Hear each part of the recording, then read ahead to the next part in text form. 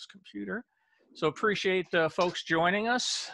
It's a different sort of week this week. We're going to have a show and tell. Appreciate everybody. I'm really looking forward to seeing what everybody else has out there themselves. I know some people have amazing collections of stuff. And to me, amazing can be not just in something that costs you $1,000 or is 16 feet tall or 30 feet wide, but I think one of the things that's important to me about World's Fairs are all the emotional tag that it has back to everything. So what I thought we'd do, wow, a whole bunch of people joining all at once. I'm just seeing all sorts of people pop in here. Welcome.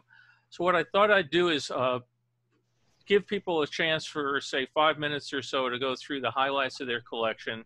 You know, some people could keep us going for basically a week. I mean, they have astonishing amounts of stuff. But this way, if we do 5 minutes or so, and then when we get around, we have time left at the end, we can loop around and you can show us your next batch of it or whatever. And that way, you know, everybody gets a chance, because again, the thing that's most important to somebody is probably not important to others. But I'll start, and it's funny, I joke about having the picture behind me of Raiders of the Lost Ark. I have my garage, I have a 3-car garage, and I'm lucky I can get my bicycles in there. I have a storage locker. My office here just is crazy, but I went and dug out something in the garage, which it's a very, very beat up box. And for people that are from New York, they might get a kick out of it. It's an Abraham and Strauss shirt box. And I don't know how well it shows on the camera here, but it's got tape on it, and it's written World's Fair 1964-65. And hang on, I'm just going to throw, what I'm going to do here is throw folks on mute. And then that way, if we keep the background noise down a bit, when you want to chat again, you can push the space bar. I haven't gone through this box a lot lately, but I was going through it this morning, and I found this booklet here from the, let me turn off the virtual background. You can see just how much junk is behind me, but this way things won't disappear. So let's see, choose virtual background, none. Okay, so yep, there's some of the junk in my office. But this booklet here came from the 1958 Expo 58. And I had an aunt that went to, she traveled a lot, and she went to Expo 58, came back, she went to Expo, the 62 Seattle World's Fair, and she started talking about World's Fairs when the 64 fair came by. And I was just fascinated by the concept that you would build these things, run them for a year, 2 years, and then tear them all down. So she ended up giving me her stuff from World's Fairs. So this was my very first World's Fair item. But in this box, I have just all sorts of absolute junk that I was very industrious as a 12-year-old trying to record things. I stuck to a 3x5 card, so I kept track of what I got, where I got it. So I guess I was a mobile driver. Oh, wow, my 52-year-old glue just came loose from my Florida Pavilion porpoise decal. But again, stuff that was just so really stupid at the time, like this here is a bunch of stuff we all take for granted today.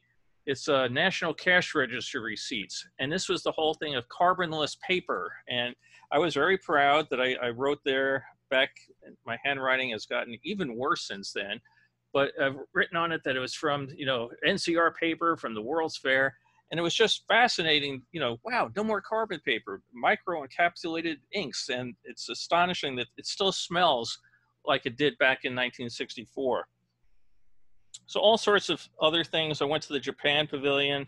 They had, and that's where I was getting interested in computers. They had pictures you could print out on a big computer printer. You could get President Johnson, Lincoln, all done with that sort of thing. I had all sorts of newspaper clippings about the building of the fair, the tearing down of the fair. Lots and lots of Ford Pavilion things, again, stuck to cards. And as I've mentioned before, because I was a Boy Scout, I was honest. Oh, I wasn't as honest as I thought. One of these actually says New Jersey. I'm going to have to give that back. All sorts of things. Stuff, again, that's just so crazy. You think, wow, where did I get this? This is, let's see. How many people remember teletypes, right? So I have here a piece of teletype paper, it's Bell System exhibit, 1964, New York World's Fair. I haven't seen a teletype in years, but I've got my, let's see, my VIP badges, which people probably know. They came in several versions, the real thick ones and the real thin ones.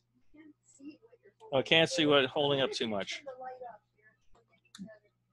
I turn the light off and see. I don't know. Let's see how dark. Does things show any better? Okay, yeah, we'll try that. So I wanted to be a real VIP, so I got myself a whole bunch of these things. And I could drag through this bag. Oh, boy. I must have gone to Chrysler more than I thought. I have so many of these Chrysler badges. But I've got a billion brochures, book. I need to go back through this box because, again, it's all this. What makes this box special to me is this was all the stuff I got in 1964 and 65. It's not all the stuff I've bought on eBay since then or at swap meets or any of these other things. This was the stuff that was crazy to me in 1964. And then I've joked with people about, having things that are absolutely valueless but are important. And this is one, hopefully this shows up. Let's say thing about textiles in Egypt. And there's a bunch of cotton hanging on it. And I tell people this was something that really brings back a memory for me because I was not allowed to go to the fair the last day. My parents had been at the 39 fair and they knew it had become total anarchy the last day, but I was allowed to go the last week. And I was at the Egyptian pavilion talking to a young woman who worked there. And she was not at all happy about going back home, saying how differently they were treating women back in Egypt as opposed to the United States. And I was saying I didn't know if I'd ever get to Egypt. And, I was sorry she was going back to that sort of environment.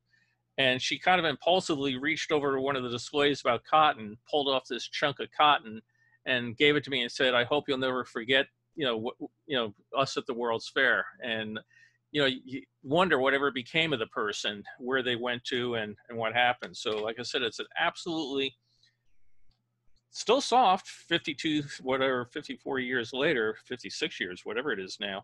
But it was just amazing, like I said, little thing there. Then I have one other World's Fair thing. I just need to pull up something here to share my screen. And let's see, share screen. And where do we go here? Here's my best souvenir of all. I went to the World's Fair, led me to Disney, met Carol at Disney. So every day when I look across the dining room table, I've got a great memory of the World's Fair. So, and she has been absolutely wonderful in letting me collect all the crap that's all over the place behind me. So again, to me, that's what made the World's Fair special to me. This little box of absolute junk that probably, I don't know, maybe I could get $100 total for it on eBay. But it was all the stuff that, oh, wow, I have a beer toaster. I can maybe have a beer this afternoon. I can't put a beer on top of that. Anyway, that's my box of World's Fair stuff. I could go, I have crates and crates and crates, but this box was real special to me, and it's the memories in the box. So what I thought we'd do is there's a feature in Zoom that you can raise your hand if people know how to use that, or if you wave, we can figure out, a way to go around the room. So, okay. Hi, Albert. I see Albert waving. Oh, Albert, we could go for a month on Albert's collection. So let's see. I know Kenneth was one of the early arrivals. So do you want to jump over to you, Kenneth, and have you show some of your things? Okay, I can do that, and I'll be relatively quick here. I'm going to try to flip the camera in use on the phone to the front-facing one.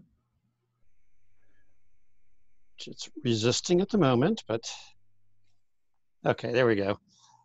So just a couple of quick things first, and then I'll show you my central display for the fair. But here you see, if you look close, this is a metal print of a photo I took at Magic Kingdom outside the Carousel of Progress that commemorates the carousel. And you see it talks about that, and there's some fine print down below that gives the story of it. But I have that hanging on my wall now, so it gets into the background of some of my Zoom meetings just for fun.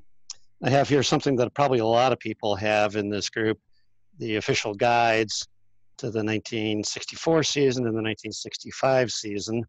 And the left-hand one is an interesting story. It's when I got through a third party on Amazon, and it turns out to have been a copy that it was in the St. Louis Public Library, apparently accessed, and somebody grabbed it and sold it as a used book.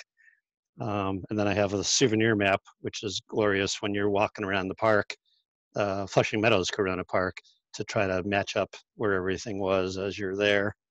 And then before we go back to the 64 fair again, in my main display, there's two just oddball things that people have given me over the years. There's this deck of cards from the 1982 World's Fair. Anybody has any stories about that? Or this little goodie here, which is a gold key from the Chicago 1934 fair. And I really know very little about either of them. But you know, when people give me World's Fair stuff, I just grab them and add them in. But my main thing that I want to show you, of course, is my little central display here of artifacts from the fair, the centerpiece of which is the model of the Ford exhibit that Rob Bianco made. And you can see there how gloriously detailed it is. You can even see the cars moving up through that the tunnel that goes around the outside of the round part of the building and into the main exhibit area. And then you have the cars and the light posts and everything, even the displays at the front that show the car models on display. So that's a relatively new addition. There's some tickets here from the World's Fair, an adult ticket and a child ticket on display as well. I have here, in terms of originals, like you were talking about, actually from the fair when I was there, the Triumph of Man record, which I know is very common, and then an original Wham-O Frisbee that I acquired on exiting. And Bill and I, over the years, have tried to figure out where this Wham-O demonstration area is. I think we concluded it was probably in the Better Living Center, but if anybody else knows where it was or can confirm, that would be great. A couple of years ago in 2014, on the 50th anniversary, I went to a Disney fan club event, D23 is the name of the fan club, down at Disney World, where they brought in speakers like Bill to talk about Disney's connection to the World's Fair. And that was a really cool event by far.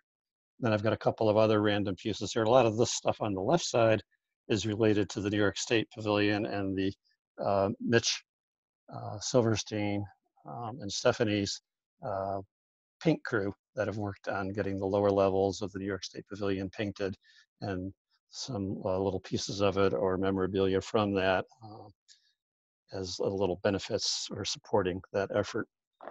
So I think that's the main things that I wanted to show here. I think I'll just pull this out very quickly and show you my Disney shelf as well, since a lot of you folks are also Disney fans, but these are things to go into detail some other time perhaps.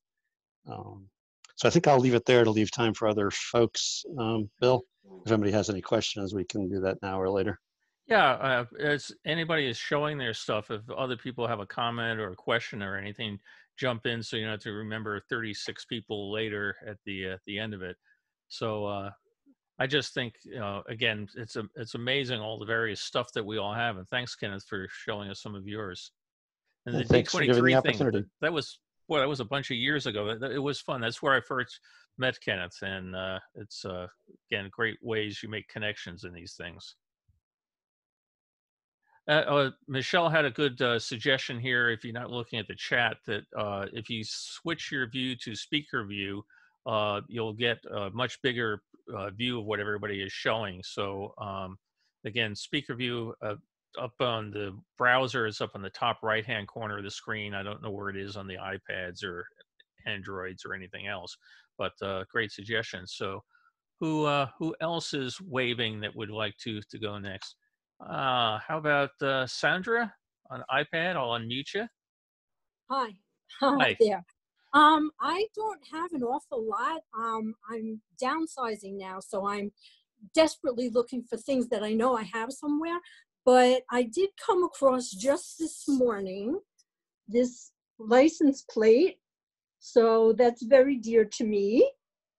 And I also last week came across my embroidered hat, if anyone could see. But I do have a question, because My husband's first job when he was 17 years old was sweeping the floors at night after the fair closed. And I came across a Western Union telegram addressed to him, advising him to report to the fairgrounds 9 a.m. on Wednesday morning for possible employment. And this is so, my husband's gone now 10 years, but this is so dear to me. Someone suggested I reach out to the Queen's Museum to see if they had any interest in displaying the telegram, which I would be thrilled to have his name in a museum, but they never got back to me. So if anyone has any suggestions, I would love to hear them. And that's all I got. Yeah, my guess is with the pandemic, things are probably taking longer than usual. But the Queen's Museum, Albert has a lot of his stuff that they've had at the museum. Excuse me.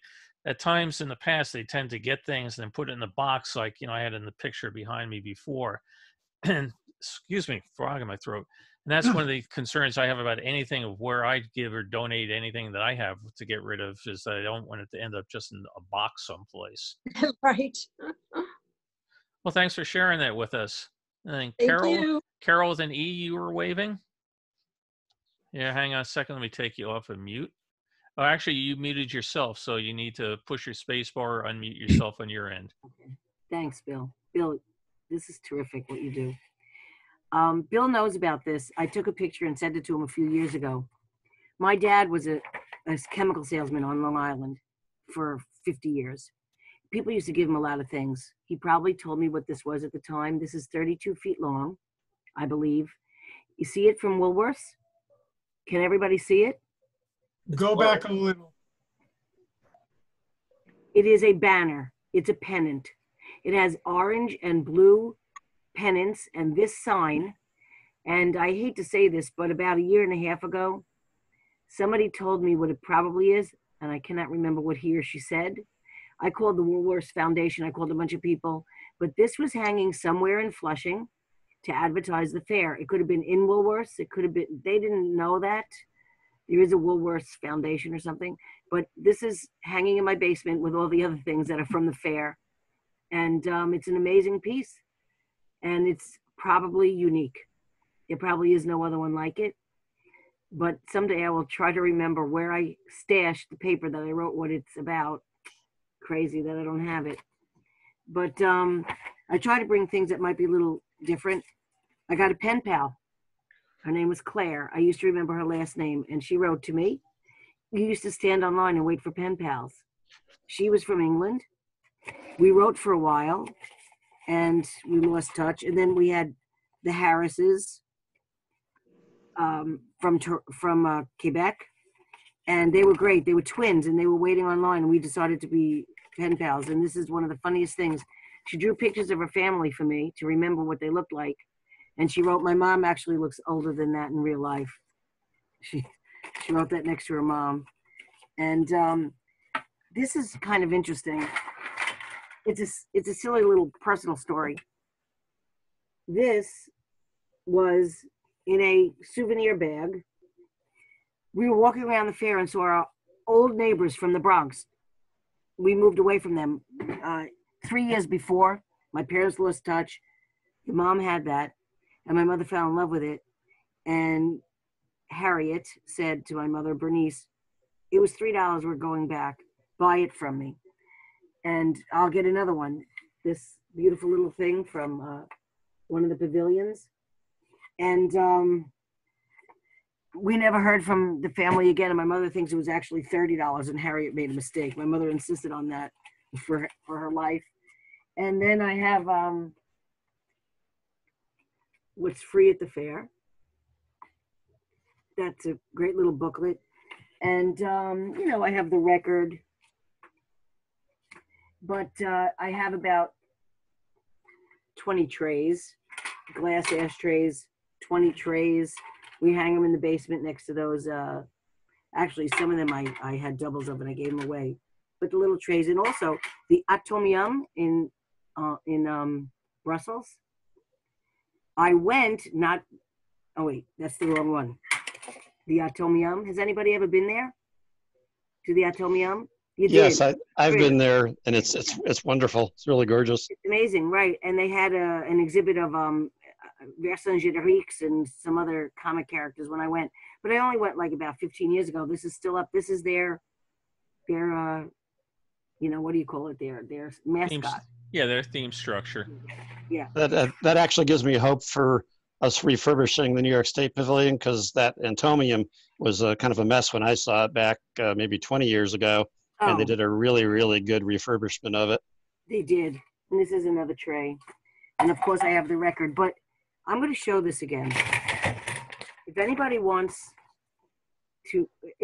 has any idea what this may be, because the person that told me wasn't quite sure, that I do remember. And like I said, it's a pennant, and I could send you more pictures.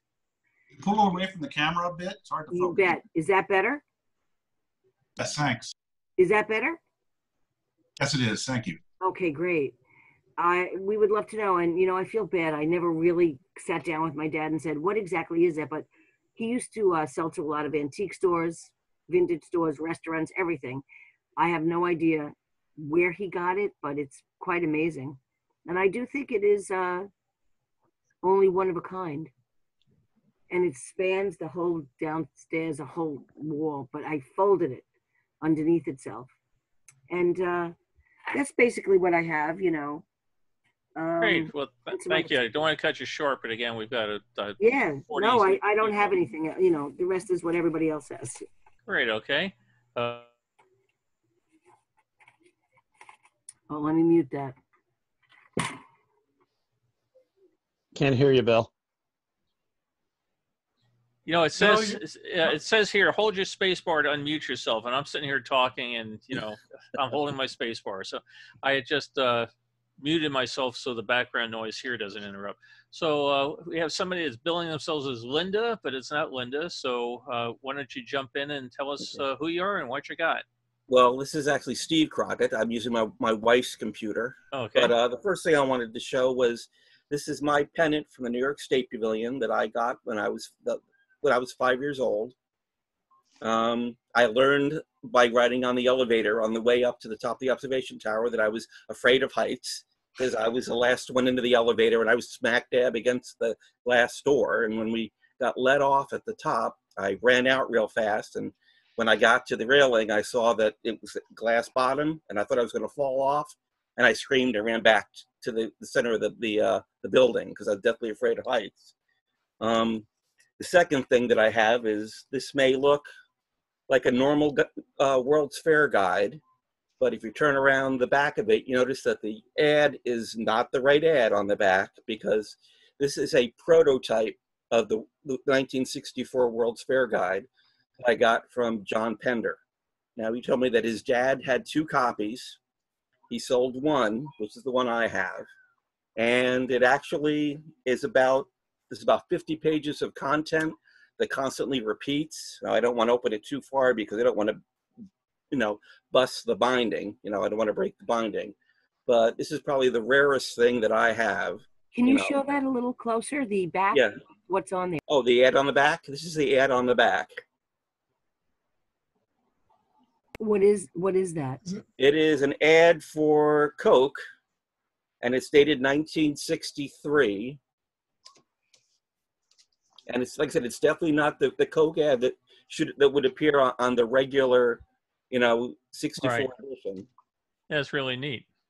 Yeah, I was very lucky and very happy to have that. When I saw, he was selling that, I thought, I'll never win this. I'll never win this at all. It'll go super high and I'll get outbid. And when I won it, I was totally shocked. I was very happy.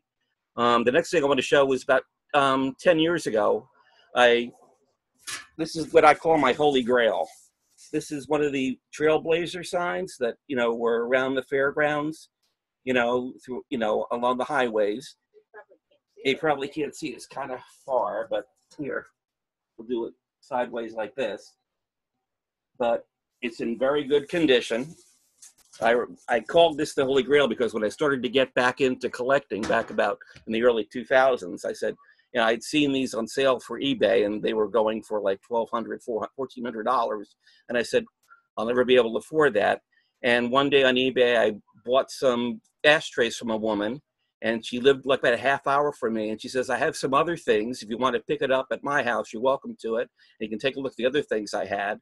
And I remember riding up with my wife to the woman's house. And I said, you know, my holy grail is the World's Fair Trailblazer sign. I wonder if she'll have one. And when she pulled up the garage door, there it was sitting in the garage right there in the front. I walked right over there and I said, how much do you want for this? And she says, well, how much can you offer me? And I said, and I wasn't working at the time. And I said, well, I can give you $50. And she says, okay. And I immediately walked it out to my car. I said, it's sold, because I knew I'd never be able to find one again. And those are probably the rarest things that I have in my collection. I'm very much into paper, and I have a ton of paper stuff downstairs, you know, and I have a big trunk full of stuff. And, you know, that's just too much to bring up. But I love the 64 stuff. It had a big effect on me. That's where I found out. That's why I fell in love with dinosaurs as a kid. And, you know, I go back to the park probably once or twice a year just to walk around. And I guess that's pretty much it. Well, thanks. You know, it's interesting to hear you mention where you got the things from. For a show of hands, how many people have gotten things from the Penders over the years? Oh, hello. A ton of stuff from him. He's been great. Yeah, for folks that don't know it, you know, John Pender down in Florida, his father had worked at the World's Fair, and he just had this habit of every time they were throwing stuff away, he said, can I have that? And it just had an amazing amount of stuff. I mean, just, you know, incredible amounts of stuff. And, you know, John has been selling his dad's collection for a couple of years now. And it's just, thank God he took home as much of the stuff that he has. Just totally phenomenal. Oh, yeah. Thanks, Steve. Who else is waving a hand? How about Don Ballard? Don Ballard, come on down. All right, Bill. Correct me if I'm wrong, but aren't you doing something on the GGIE? That's the next book that I'm working on. So. Okay. So I have, can you see this? Yes. Do you have this? Yeah, I do. Is that the 39 or the 41? The 39. Okay. Okay. All right. Well, this is what I was going to send you in the mail. Now I don't have to. But anyway, it's a neat thing, and it has this. This is the only thing. I have a whole bunch of stuff, but I'm only going to show this one thing. And it has this neat fold-out map, color map of that's in color. I don't know if people can see that, but it has that color map. Can you see that? No, the virtual background is kind of taking it. That's why I had to turn mine off. Yeah. Oh, by the way, that virtual background is Jack Rather's conference room. So anyway, well, that's what I was going to send you in the mail, so I guess I don't have to send that anymore. But anyway, that's it. That's it's probably cutting it all out, but that's what I got. And I've got a couple other things from the Seattle World's Fair, but that's it. But I wanted to send you this, hoping that you didn't have it, but I should have known better. Thanks. Great. Thanks, Don. Okay, go back to gallery view. Who else is waving? Oh, Scott. Well, afternoon, everyone. I only have a couple of things. Ken showed the official guides from 64, 65, and disclaimer, these are all my wife's things. She's the collector. But a question I had is, one of the things she has are these playing cards. If you guys can see, the Congress playing cards. She says she got them at the World's Fair, but there's no markings. I was wondering if anyone knew anything about that. Can't see too much. It's a little blurry. What do the cards look like inside the box? Give me a minute. I will want to be very careful with this. There are tree scenes like that. Not 100% sure they're World's Fair related. Yeah, just looking at the cards or the box, my guess is it's earlier than 64. Yeah. The other thing she has is, this World's Fair pictures.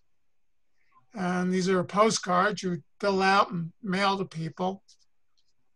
Basically, stick a stamp, write a story, send it off that you were at the World's Fair. And from the Century of Progress,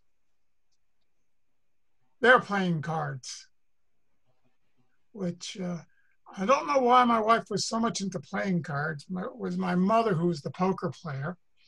But that's basically that, along with the two guidebooks that Ken's already shown. So there you go. Great, thanks. No, but I know. It's fun to see again. You know, to me, a wad of cotton, to somebody else, a deck of playing cards. It's all the memories, or you know, the treasures. Who else? Absolutely. Albert. Albert's waving from his iPad. Let me. You need to unmute yourself, Albert. Okay, can you hear me now? Yes, we can. Wow. So I'm here, Bill, you know this area of my home, Upper Landing.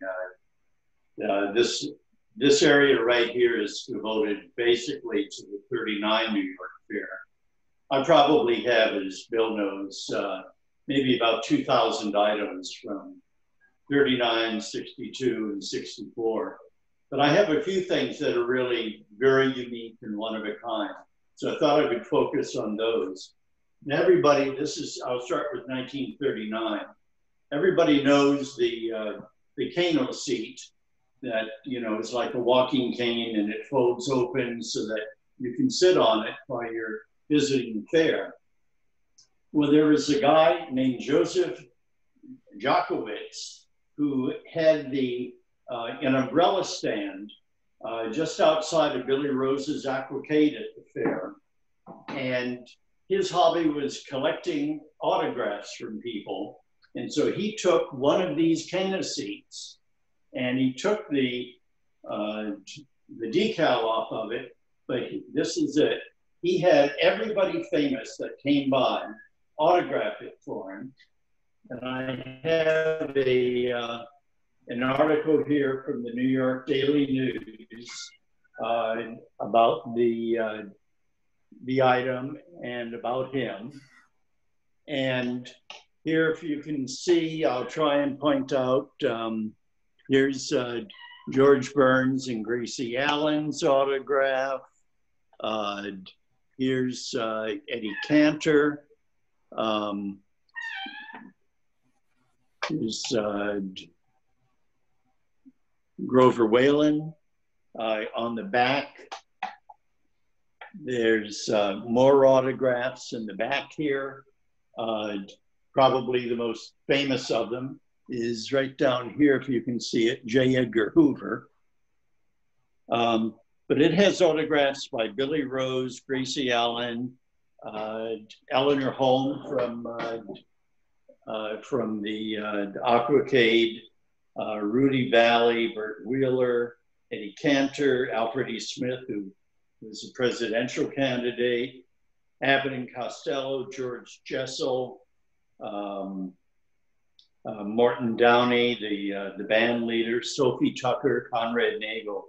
So it's, I have this little piece that just points out each of the autographs where they are on the front and on the back. So that's a really unique, one of a kind item from the 39 fair. And another one that I have that is really quite lovely, and this is one of a kind too, in this little box. When you open it up, this is a one of a kind custom made ebony, gold, and diamond ring. And you can see the Trilon and Perisphere in gold, 1939, and right above the Trilon is a small diamond. And it's a lovely little ring. I know no history about it.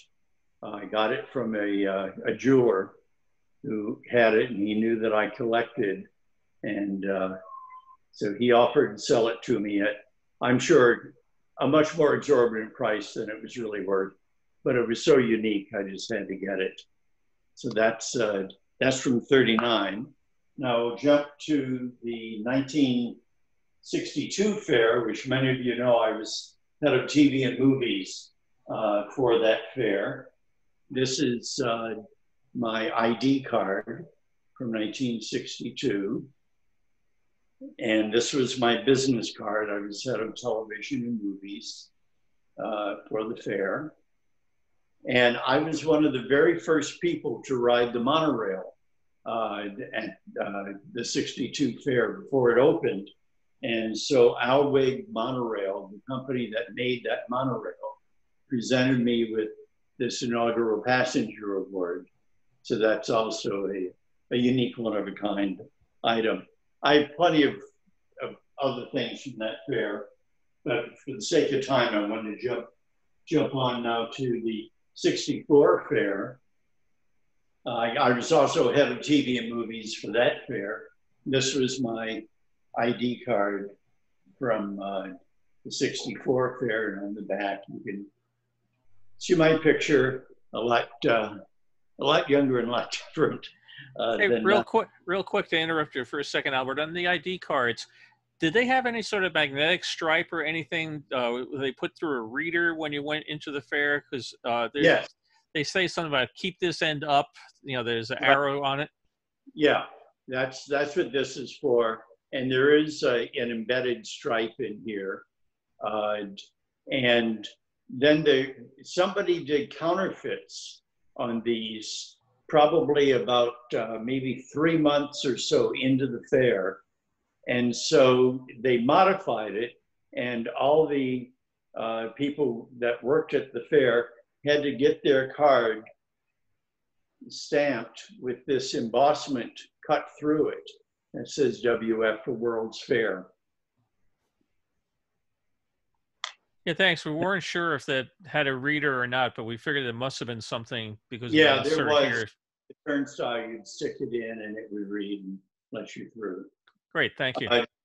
And this was an ID card that I wore when I would go around the grounds with television crews and people that I was escorting on tours at the fair. And a lot of you have seen the bronze medallions that Medallic Art Company sold at the fair. They also sold a solid silver medallion to the general public. But there were also these silver medallions that were presented by the Fair Corporation to VIPs. And this particular one here was presented, if you can see there, to the, what does it say, the president of the borough of Queens. That was his. And so there were, I don't know, maybe 1,000 or more of these that were made to give out to VIPs. But the rarest of the lot, and I think there were less than 100 maybe made, was made out of solid gold. And it looked like this. And they were given to, I know there were 4 of them given to presidents. President Kennedy got one before the fair opened, and of course before his assassination. Dwight Eisenhower, Harry Truman, and Lyndon Johnson. And they gave them to heads of state, like Indira Gandhi when she visited, and people like that. But this particular one, which is really prized, this was the personal one for Robert Moses, the president of the fair.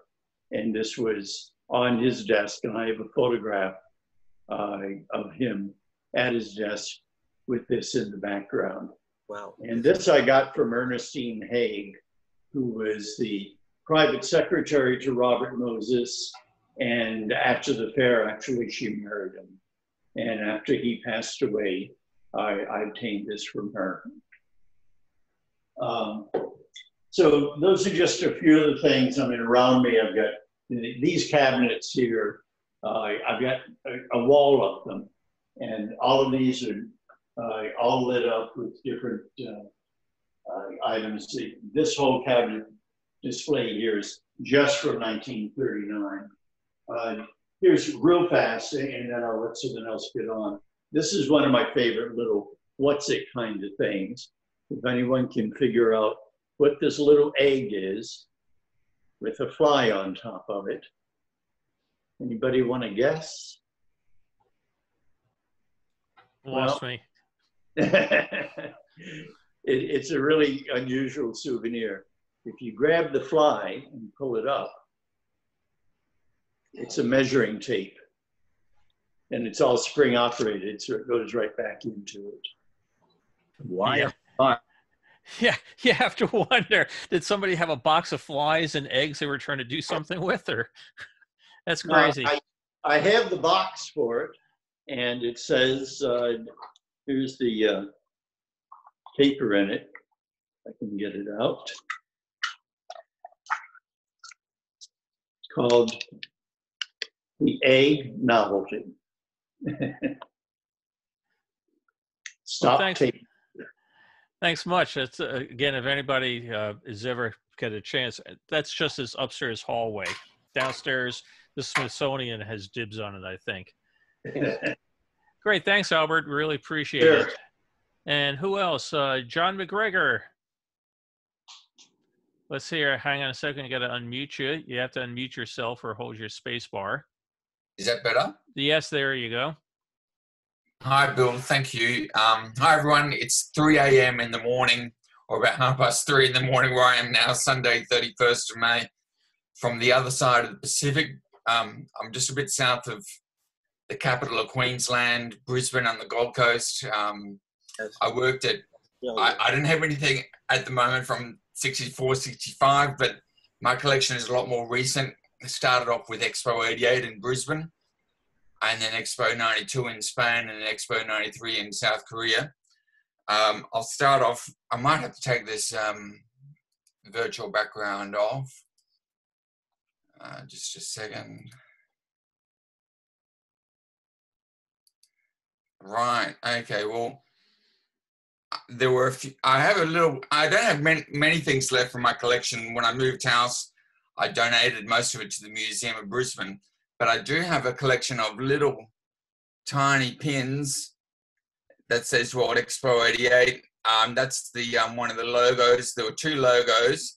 This one is called the Sun Sails logo because there are all these huge tarpaulin sun sails over the expo site to protect it from the sun during the winter months. This is the other logo from the 1988 World's Fair. It's like a Boomerang X PO 88, World Expo 88, and that's the same as the cap that I've got here. Does anybody want to make a guess how much this cap cost? Nope, give it a, yeah, that was beyond my guess. $1.50. Well, it was sitting on eBay for about $50 US for a long time. And I thought I'd really like that. And it's actually an American collector. After a few months, I thought I really do want it. And I managed to bring the cost down to $20 US. But postage was also $20 US. Here's another pin. This is like an officials pin. You've got the Boomerang X for Expo again with the PO. It's like a little, this would have been like an officials pin. I have another little, that's that logo again on another little pin.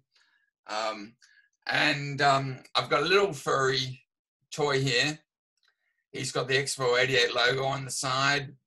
This is Expo Oz Platypus, duck-billed platypus. He was the mascot for Expo 88. Very nice furry creature, and he was actually designed by Disney Imagineering's division. So he was launched in 1983. He went on tours all around Australia and overseas, promoting the expo. Much loved, much loved. There was a lady earlier who showed us one of her registered car number plates. This isn't a real registration plate, but it's just a souvenir one. But nonetheless, these things go for $100, $150 on eBay, and they're quite collectible. You don't see them every day. So it's Expo 88 Queensland. And I've also got the official guidebook. Here we are, World Expo 88. That's the scene of the monorail and the night parade. All the pavilions, there are about 50 pavilions altogether.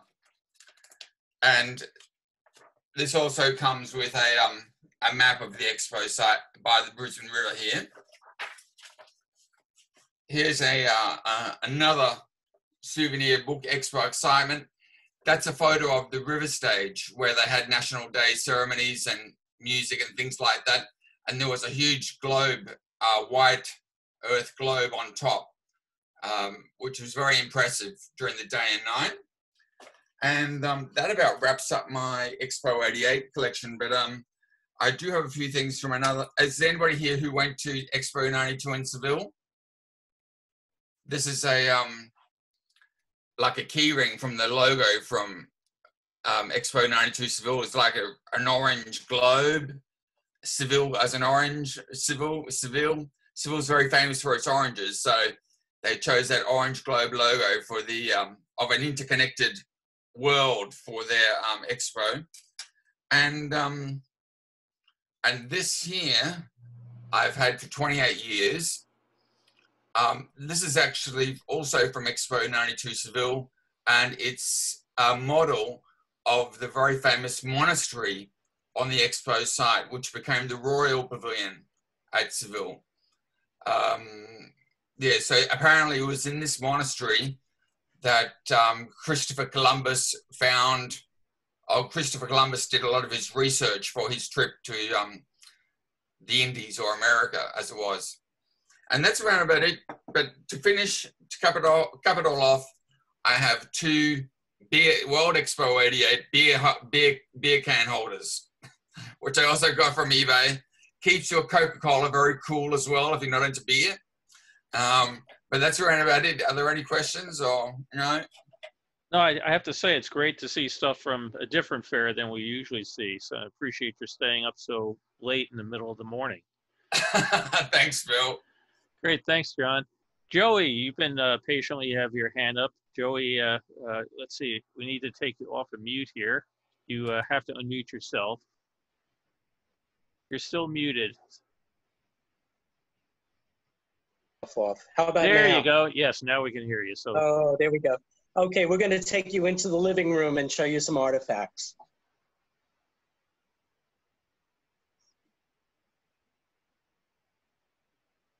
Okay, you see me okay, everyone? Yep, we see you. Okay, great. I'm just going to show you some, to keep it really fast, we have some pieces of the New York State Pavilion that I had collected in the 70s before anybody thought to put a fence around it. And these are some of the candlestick lights. So we have about 4 of them. And what's interesting is last night we tried to screw a bulb in them, but none of the bulbs work. So they have a special bulb that the blue globes sat in.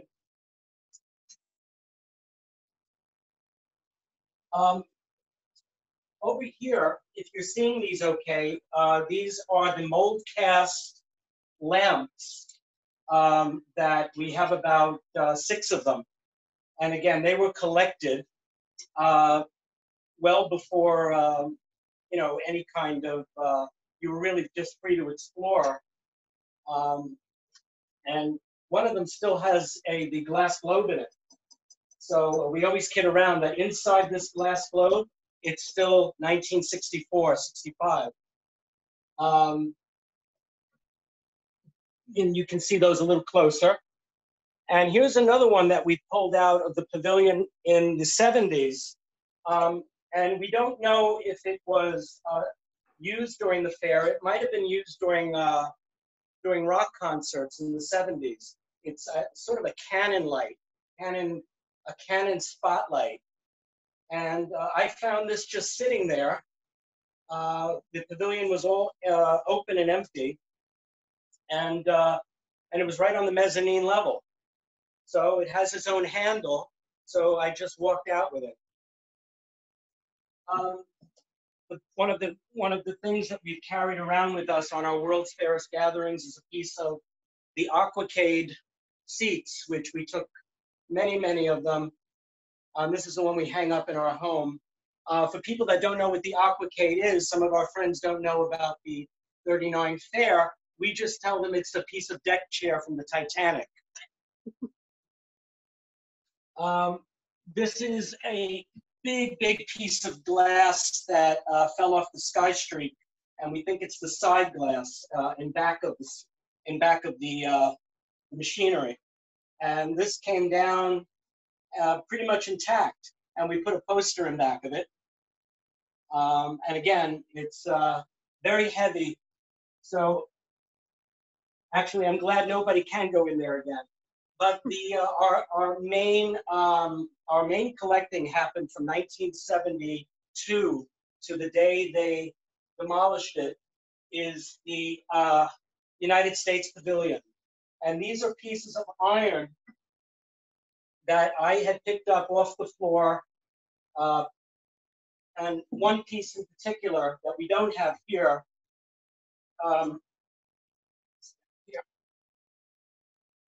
was so heavy and so big that it bent the handlebars on my bicycle. And this was a big piece. We don't know, we have a feeling this came from the area where the ride was. So this might be part of the track, we don't know. And over the years, we had glued some stuff to it to make it look like a robot face. And was hanging up in our backyard for many years. Here's another unbelievably heavy piece. And my father would say to me, "What are you going to do with all these pieces?" And I said, "Well, I'm just going to save them." And, you know, the wheels have turned, and now we can display them on Bill Carter's show. So I think that's about it. Well, here's some more iron. Some more iron from the United States Pavilion. And that's about it. I do have, as you all know, Aquacade bricks. So if anybody would like an Aquacade brick that comes to our World's Fairest gathering, I'll bring one for you. But thank you so much. It's been a pleasure. And I'm so happy to have showed all our stuff to you. Joey, you're making me glad I collect paper and not iron and bricks. But I know. I'm not sure what the statute of limitations is, but you have the right to remain silent. Anything you say can only be used against you. It's very funny because Johnny Pirro and Craig Bavaro and many other people explored the United States Pavilion. We put on our miners' hats, and I often joke that if you've seen any teenagers being thrown out of there during the 1970s, it was probably the three of us. Great, thanks. Okay, can we jump to James Scott? I'm just looking at who's had their hand up a while. So James. Hey there.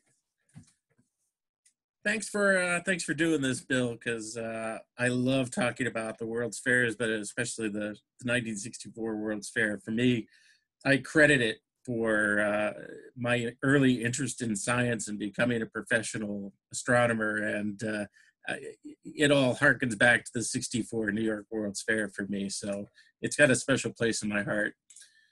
As I said last week, I always look through all the photos that everybody puts out there on Facebook in particular, and kind of look for myself, because through a series of unfortunate circumstances, I don't have any photos or facts from the 1964 World's Fair personally. And my journey began about 10 years ago when I discovered eBay, and for some reason I saw something from the 64 World's Fair, and I thought, wow, that's right. And I started remembering a lot of things. So what I've got is a little bit of a collection. I've got the usual stuff, the ashtrays and the glassware and all that. But what I was really after on eBay and continue to be are things that I had when I was a kid, or my mother had when I was a kid. And I finally find them on eBay. And one of them is kind of an unusual item. It's a dollar horse. These are very popular in Sweden and have been for hundreds and hundreds of years. And they look almost exactly the same for hundreds and hundreds of years. So I looked at eBay and kept seeing dollar horses, but the woman that I bought this from assured me that she actually bought it from the Sweden Pavilion of the 1964 World's Fair. So this is a legitimate one. The one that my mother had and would put on the centerpiece of the dining room table at Christmas was huge. It was like 1.5 feet, but I was lucky to find one that, you know, I was fairly confident actually came from the 1964 World's Fair. And I kind of like these artifacts from the country pavilions that are a little bit off the beaten path. So that's one of the prize ones I've got, as well as a tin from the China Pavilion that had candies in it. And I haven't seen a whole lot of these. Again, another eBay find. Coconut flavored candies from China. And unfortunately, it's empty, or I would have probably tried to eat one of them. And then the last of the things that are kind of important to me, this, unlike the others, which were reproducing my childhood, this one is from the 1967 Montreal Fair, which I also went to. And I don't have any personal memories of it. And it is, somebody did say, you know, 1967 Canada. It's a Matryoshka, and it is from the USSR Pavilion, nesting dolls. You've probably seen a lot of these. My daughter, I adopted her from about 10 years ago, and she loves Matryoshkas. So when I saw this one from the 67 Montreal World's Fair, I just had to pick it up, and it's one of the prizes in my collection because of her more than my reproducing my childhood. I'm sort of reproducing hers. Hey, James, remind me later on. I actually have pictures of that on display at the USSR Pavilion. I'll get you a copy. That would be great. Yeah. And I've seen a few photos that do have the dollar horses in the Sweden Pavilion. I've got a few of those. I don't know if this might be one of them that's in the photos or not. That's part of the intrigue of this game. But yeah, if you've got the Matryoshkas, I definitely don't have a photo of that. That'd be wonderful. The other thing I actually have, but I can't find it, is a wallet that I had. It's a brown kid's wallet, and I suspect it's probably from the Oklahoma or something like that, because it's brown leather with leather stitching, and I can't find it, and I'm concerned, but maybe if you do this again, I'll try to find it. I don't know if anybody, do you know, a brown kid's wallet? Again, it's kind of like it looks like it's hand carved, but it's, you know, I'm sure it's machined or something like that with some Western motif. Have you ever run across any of those in your travels, or anybody ever run across one of those kids' brown leather wallets? I have, but not from Oklahoma. Yeah, I'm not sure if it was from Oklahoma or not. I had it, I bought it at the fair, but and then lost it, because, you know, when I was like 15, I was like, I don't know, screw this is old and ugly, and threw it out, and now I wish I had it again. But I did find one on eBay. And of course, we all know these guys that are pretty common, but I remember clutching them going up the Van Wyck back home. You know, every time I would go to the fair, which was many times, I would make sure to go to the Mold-A-Rama and get a dinosaur, and would clutch them in the back seat thinking about dinosaurs. So somebody else mentioned, you know, getting an early interest in dinosaurs. That was one of my early interests as well, and vivid memories of clutching those guys on the way home.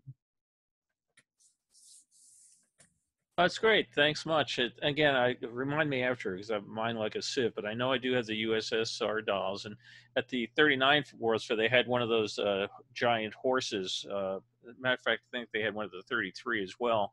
And they certainly a national, national symbol you learn a lot about. Well, thanks. Appreciate it. Jason, see you waving there. Muted. There you go. There we go. Bill, thank you for doing all this. And I do want to tell you that next time you tell the story about the Egyptian cotton, you should end it with, and then, you know, several weeks ago I looked her up online, and now she's the Assistant Cultural Minister of Egypt.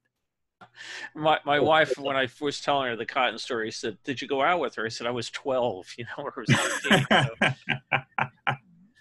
But I'm like you. I've got stuff everywhere. My best World's Fair piece is probably the Skyride Employees Only sign from the Swiss Skyway from the 64-65 fair, which is somewhere in my parents' house right now. but I do have some more recent stuff and some unique stuff. We have the Great Moments with Mr. Lincoln record from the Illinois Pavilion, and it was mailable. So you put a stamp on it, you put your address on it, and you can send it to yourself or to a friend. Some monorail stickers from the 64-65 fair, the red one and then the blue one.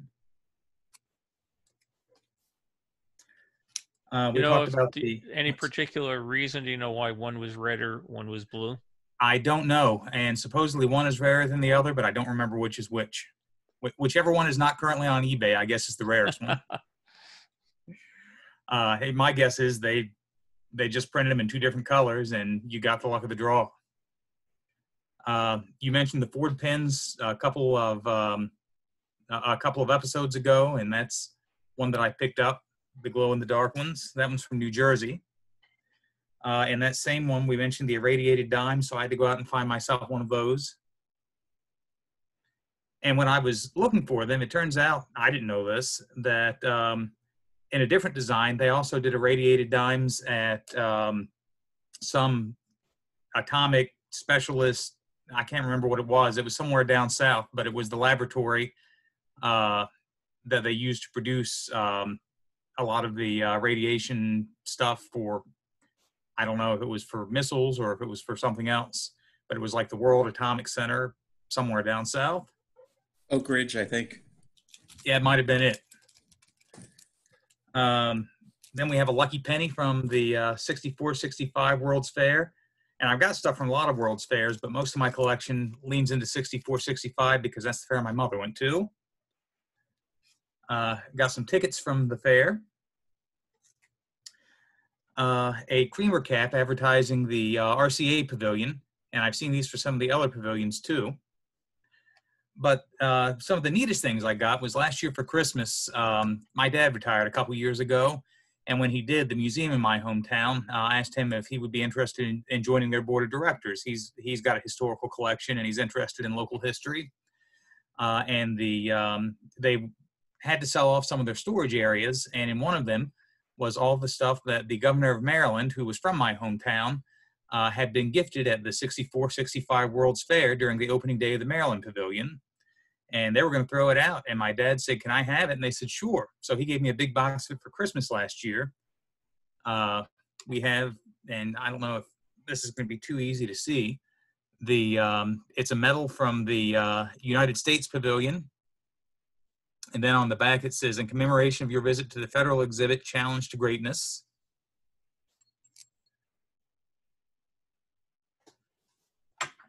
And then 2 similar ones that are a little smaller. This one is from the New York State Pavilion. And it's got the New York seal on the front and then an impression of the pavilion on the back. And these all came with little easels so you could display them on your desk. And then this one is similar to the one that Albert showed, but I think this is the common version with the Unisphere on the front and then the seal of the city of New York on the back. Now, the oddest thing that I got, and I have no idea what this is, if anybody, actually, one more thing before we get to that. This is from the Oklahoma World's Fair Commission. The governor of Oklahoma presented this to the governor of Maryland. It's actually a set. I've got some more of them. The dedication of the Maryland Pavilion and the Oklahoma Pavilion was either on the same day or the same weekend, based on the pictures that they found with all this stuff. So they were there together and exchanged gifts. And then we don't know where this came from. It was in with the stuff, so we assume it was a gift. But there was a flag set with the U.S. flag, the state of Maryland flag, and this pickle flag. And I haven't been able to find any indication that Heinz or Vlasic or Mount Olive or anybody like that had a presence at the fair. So I have no idea why the governor of Maryland was presented with a pickle flag, but there we are. Well, it's pretty neat. You know, looking at that, I don't have a pickle flag and I don't have those medallions, but I have the exact same fleshlight. Oh. Great. Thank you. Appreciate you showing it us. Yeah, thank you. Rob, you had your hand up? Hello. Hey, there you go, Rob. Yeah. just a couple of quick things. Thank you again for hosting. Here's a brochure from the 1940 season of the New York World's Fair. It's not a map, it's just a multi-page brochure. And what I like to collect is the like the toys that were there. Many of you have the glider ride toy, and even if you find one in mint condition, it looks something like this. And I wasn't happy with it, so what I did was I went ahead and I painted it and put new decals on there, and I put people on there, including the driver. And so here's the glider ride remodel. I plan to do the same thing with my personal escorter, which is a slightly larger scale, but anybody interested in that. But my prized possession was a model of the fair that appeared in the Long Island Press newspaper. And much to my surprise, a couple of weeks later, I received this letter in the mail. It says, "Dear Robert, the excellent job you did on constructing a model of the World's Fair has come to my attention. I congratulate you on this accomplishment and wish you success in your future endeavors. Enclosed is a World's Fair medallion, which I thought you might like to have. Signed by Robert Moses." I thought, wow, that's pretty impressive. And here's that medallion, which is unlike Albert's, it's not solid gold, it's solid bronze. But anyway, I treasure it just the same, the fact that it did come from the World's Fair president. And there you go, Bill. For folks that aren't familiar with Rob's work, a number of us are very pleased to have his models that he's made at various pavilions of the World's Fair. We don't have time for it now, but with a future time, Rob, if you'd like to show that video if you made off of that massive model, that would be fun to show everybody. But my New York State Pavilion model is quite a treasure, and I know Mitch has one. And matter of fact, Mitch, are you there? Yeah, Mitch has a super collection.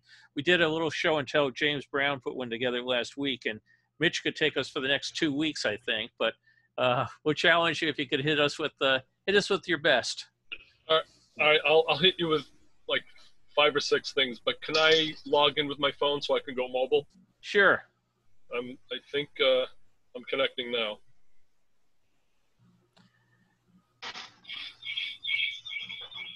I am going to.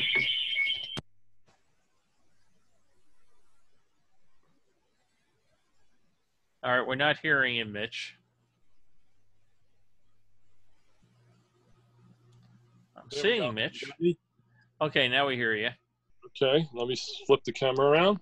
All right, so I'm going to show you not that mess, but a few rare items that aren't necessarily collectibles. Some signs, generally, maybe a couple other things. First, you can see it's a monorail pavilion. Deep in this photo, I don't have the high resolution picture handy, but deep in this photo right here, this little red strip there, there's a sign hanging there. I actually have that sign, which I'll show you in a sec. And I'm also going to show, which some of you guys saw last week, from the International Plaza. This was a snack bar that can give you fruit drinks and banana dogs. And just the fact that that sign became available at some point, and it says banana dogs, I had to have it. So I'm going to go mobile. I'll show you a couple of things. I'll come back upstairs and show you a few more things, and I'll keep it down to just a few minutes. It's either going to be a few minutes or a few hours, so we'll pick a few minutes. All right, don't get nauseous as I move. First of all, there's the banana dog sign. This is the best I can do because it's tall. It's a little over 6 feet, I think. And it's fun to have. This is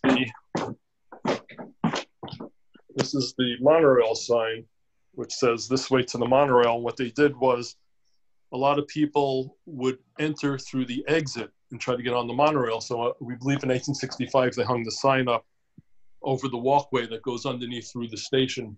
So people would go through to the proper side to board and not try to go in the up escalator.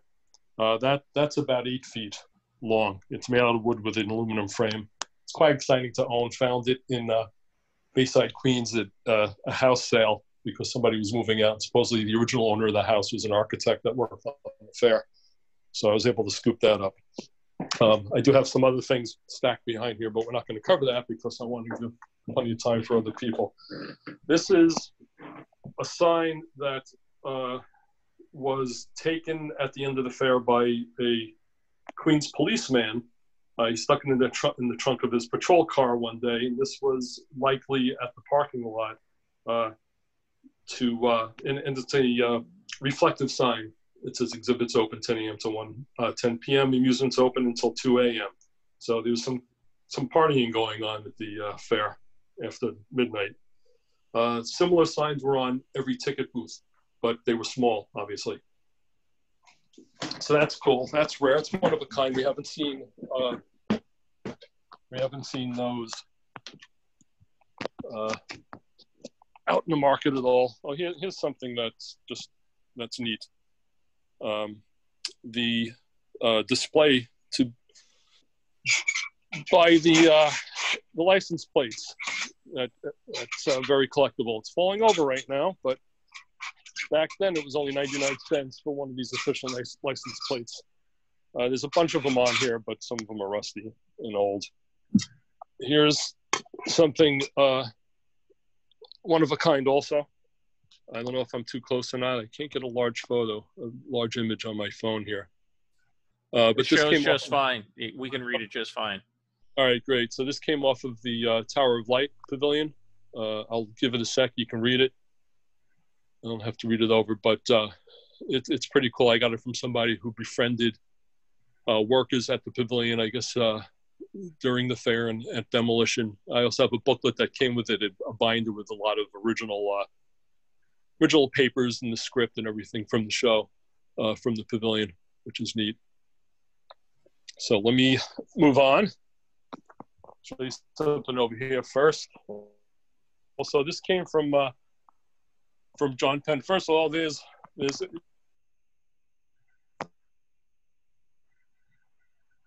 you see if I go side? Yeah, it's one of Robbie Young's, the New York State Pavilion. Oh. What's going on? We hear you. What do you see? We see the signs okay, from the what do you pavilion. See? Yeah, okay, we saw good. the model and the signs underneath. Okay, yeah. Those are the from the administration building, the model. This was grabbed by Mike Pender, like you mentioned before. When they finished using something, he scooped it up and he kept it. And this came from Mike Pender to John, and then John sold some of these, which is pretty neat. I'm not going to go through everything else. You can see there's a ton of items. I'm going to stick to a couple more rare things, and then we'll move on. You see the glider rides, but this is a green flag that actually was on top of one of the glider rides, the green route, and there were a bunch of these flags on top of each glider ride, noting the color of the route. Okay, hang on. Oops, it's a Chrysler chair. It's fun. Again, most of these items were not meant to be collectibles. Chrysler Corporation. The colors are a little off on this one. It was painted, and I was able to uncover the Chrysler writing on the back. So I'm thinking this may have been originally a white chair with the blue writing on it, and I was able to get the blue paint off of the writing. This Mary Roebling married into the Roebling family. The Roebling family is famous for their cabling and building the Brooklyn Bridge. Much of the cabling that was used in construction at the fair, probably New Jersey Pavilion, but definitely New York Pavilion, came from the Roebling Company. She was invited to be part of the New York World's Fair, a member of the New York World's Fair Corporation. So this was the certificate they gave her with original signatures. And again, there's Robert Moses' original signature, which is cool. This is no big deal. This came when they sold tires. They advertised the hull drivers, and this was round because it went in the center of the tire that was on display. New York State Pavilion, which is our favorite because we've done so much work on it. The snack bars did have napkins and placemats, which is very nice. The star of the fair, it says on it. Here's a whole bunch of patches. Again, not necessarily meant as collectibles, most likely came off of the uniforms or didn't quite make it to uniform. Some of them are in a little funny shape because they've been pulled off of uniforms, with this whole bunch of different types there. When Bill was involved also in the Tomorrowland movie, but I was contacted by Tomorrowland people, producers, and set designers and costume designers because they wanted to get close-ups of some of these patches and uniforms that I have. I'm going to show you one uniform to top this off when we're finished. This is the only one that we've seen of this type of map also. These maps to visit your postal exhibit. It's a You Are Here map. This came from next to the GE Pavilion and Tower of Light right in between there. These were, in 1965, they were placed on top of all the mailboxes to try to draw attention to get you to visit the postal exhibit. Quick backstory on this one. I was shopping in an antique store with Stephanie, who we'll probably speak to shortly. And I found in the post office a little pack of Instamatic slides, and this is a blow up of it. It's not very sharp, but on the top of the stack was actually a photograph of this exact sign on top of a mailbox by the GE Pavilion. And I found that in Pennsylvania, which is pretty neat. This sign came off from a distant relative, pulled it down off of a mailbox on the last day of the fair, closing day. So that's where I got this one from. This I haven't seen either. I just love the graphics. The First Life Porpoise Show at the World's Fair, Florida State exhibit. Graphics and colors are great. I don't know if it's rare or not, but I haven't seen another one. I just want to know who, if you go back to that for a second, sure. On the bottom right, it says win a porpoise. Anybody have a porpoise in their collection? Happy the porpoise. Actually, I think I do. I have one, Bill. Yeah, but did they give you a real porpoise, or was this win a happy stuffed porpoise? I mean, I'd want a real porpoise for that sign. Sort of like they would give away goldfish at the carnivals. Yeah, I would expect a porpoise, wouldn't you? Well, real quick on an aside, my daughter for a while was really into dolphins. She just thought they were the greatest thing. And we had a dolphin on a float for the Rose Parade. And at the end of the parade, take apart the float, and we took home the dolphin, life-size dolphin, and it sat on a wooden cradle at the edge of her bed. And she goes to school and everybody says, I have a dog, I have a cat. And she goes, I have a dolphin. And people are like, you don't have a dolphin? Yeah, he sleeps at the foot of my bed. She literally had people come into the house and would walk upstairs and go, wow, she's got a dolphin. So I just see the happy sign. It's just bringing me back to our daughter with the dolphin at the foot of her bed. Sorry to digress. There's no digression. Couple more items. This was a very early logo before they came up with Unisphere, or the Unisphere was practically even a concept. This is a little hand-painted sign. I have a couple of them. And this may have been the logo going forward if they came up with something different than the Unisphere, maybe a giant map in the middle, but this is very early.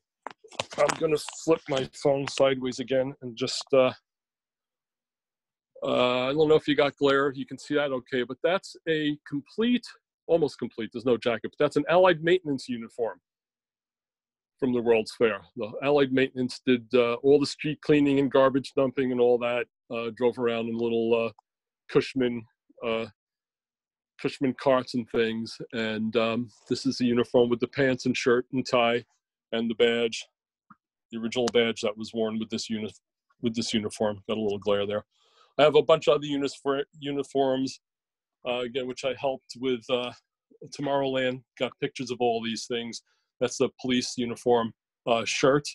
There's admissions jackets and things back there. Sign for the subway. I got the other signs, a whole bunch of other stuff for another time. So I think that's good. I think you saw it. I think you saw enough. Last thing is Medallic Art Company must have made these out of resin, but it's a New York State Pavilion medallion in a giant size on a plaque, which sits above my desk, right below my little seal of approval. Okay. Thank you very much for your patience. Oh, thank you, Mitch. Appreciate it. Ellis, you had your hand up.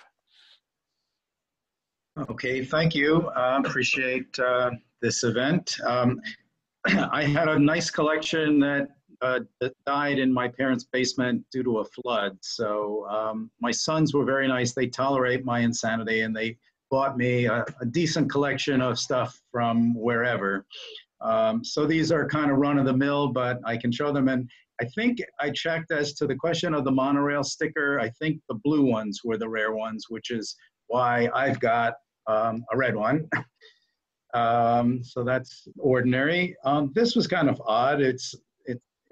When I first saw it, I didn't know what it was, but I think it's a bumper sticker. Not a very attractive one, but my dad never allowed us to get bumper stickers because he didn't want to deface his car. So I wouldn't have been able to do much with it anyway. This one I'd like some help with. Where is it? It looks like a UNICEF pin. So I'm wondering, I mean, I know that you had to pay to go on the Small World ride. I'm wondering whether this pin was something you got when you took the ride. Does anybody know? I actually have some of those around here too, and they didn't give them out at the ride. They were at the gift shop. I've got a whole somewhere. I've got the others, but yeah, you got those at the gift shop. Okay. Then I guess Viewmaster reel.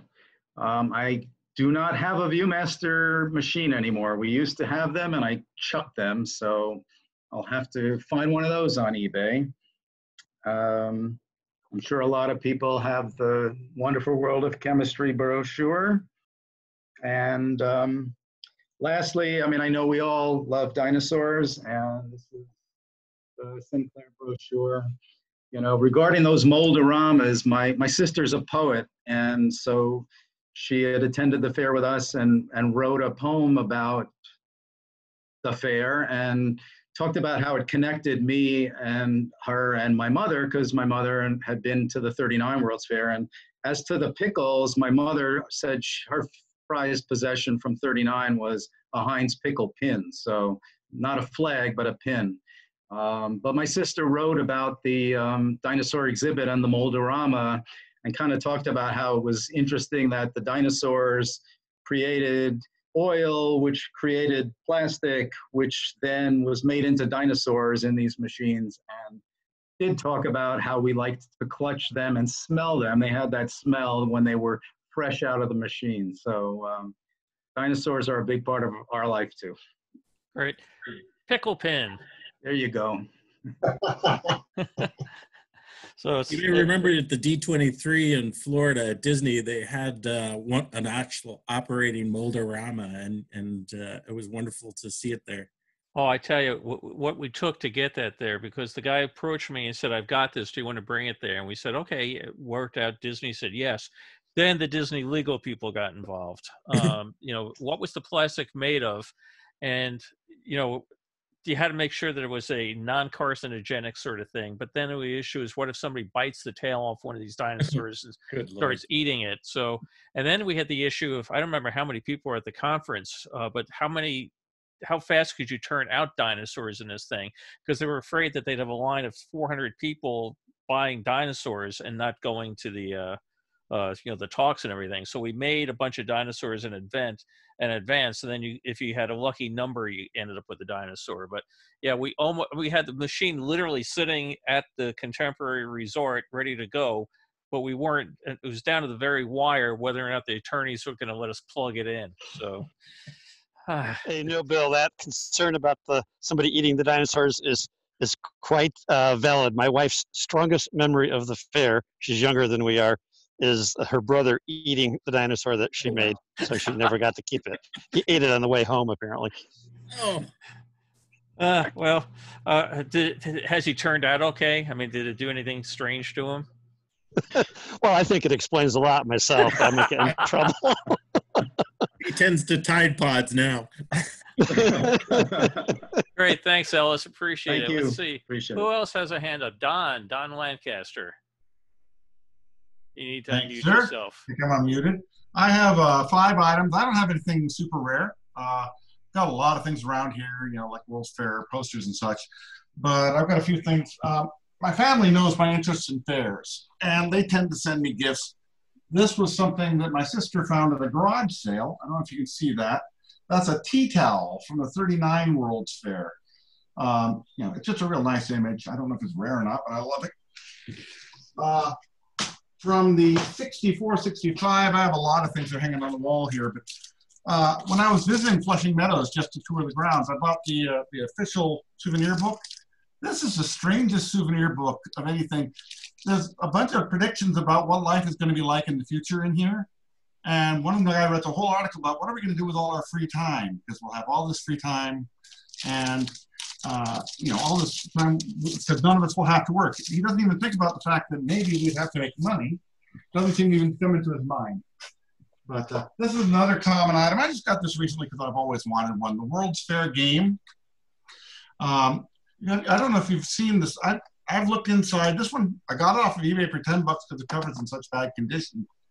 But if the rules of this thing, I'm not sure you can call it a game more than a challenge to just figure out what the rules are. It's a very unusual thing. But it's a fun little thing to have.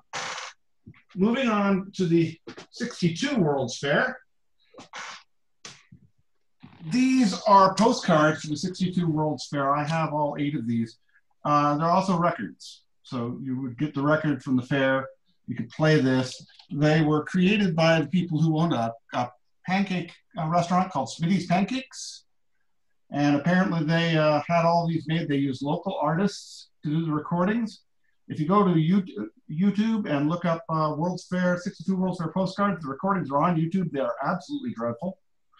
So, but they're really nice images from the fair, actually. And there were 8 of them. If you are interested in those, Archie McPhee still sells those. You can buy them in packs of 8. So, and last but not least, I mentioned this on your last presentation, Bill. I have a Expo '67 passport book. And the story behind this is a good friend of ours. Her mother went to Expo '67, and she actually did. She went and got all the passports. I don't know if you can see that. Let me hold it up closer. She got all the stamps from all the pavilions, and she kept this as a souvenir of the fair. I never got to see the fair in operation. I went there on a date after it became Man of Its World, which was an unfortunate experience. But she went and actually saw every pavilion when it was still active. And so I really treasure this. When her mother died, like I said, a lot of friends know my interest, so she just sent this to me because she knew I'd like to have it in the collection. So that's it for me. Oh, great stuff. Thanks. And I thank you for letting us know how dreadful those records were so we can skip them. They are not memorable, shall we say. Great. Thanks. Stephanie, I see your hand up. And then Richard, I see you waving. We'll get to you after Stephanie.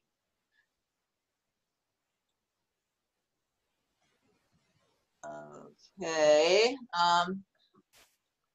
I just wanted to say that I do have quite a bit of the souvenirs. I have some from '39 and quite a bit from '64.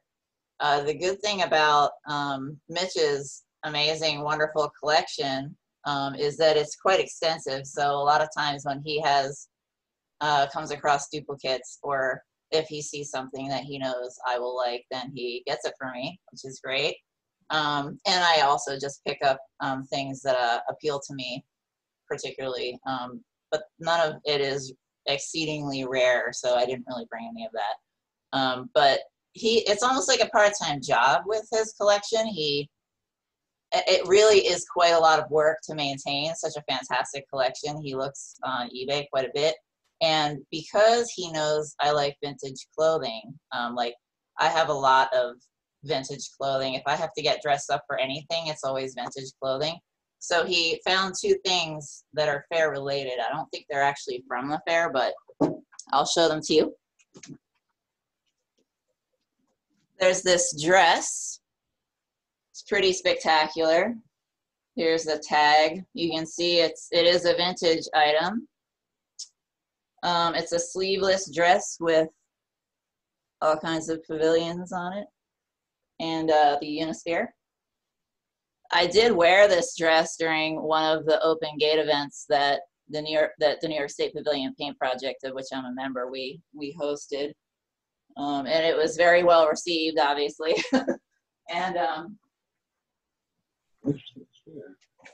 recently, he got me this coat, which is pretty cool.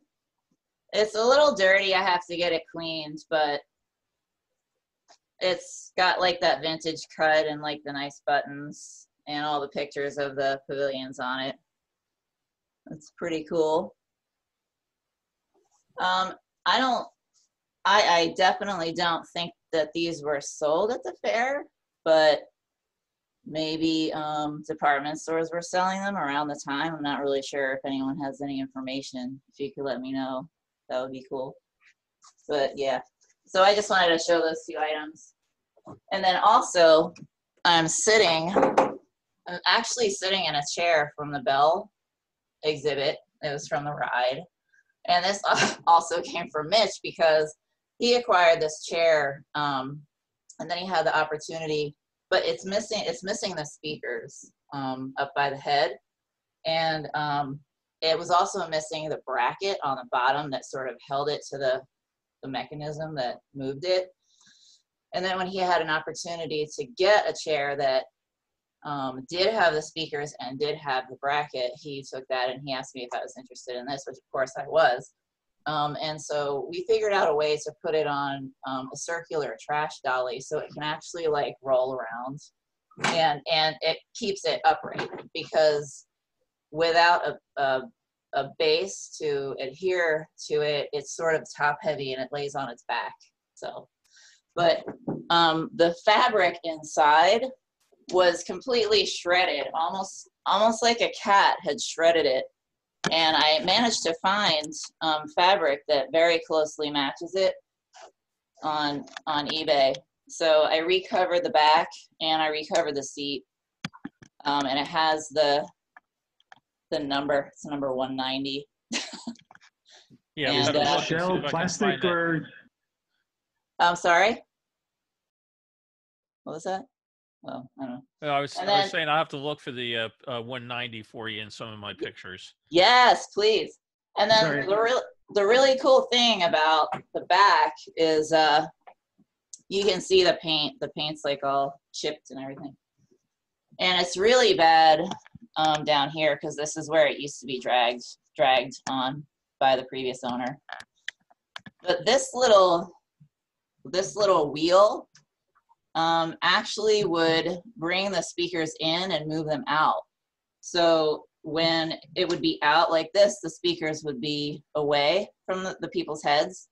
And then when it hit a runner, it would bring the speakers in. And I just think it's cool because it's shaped like a bell. It's pretty cool.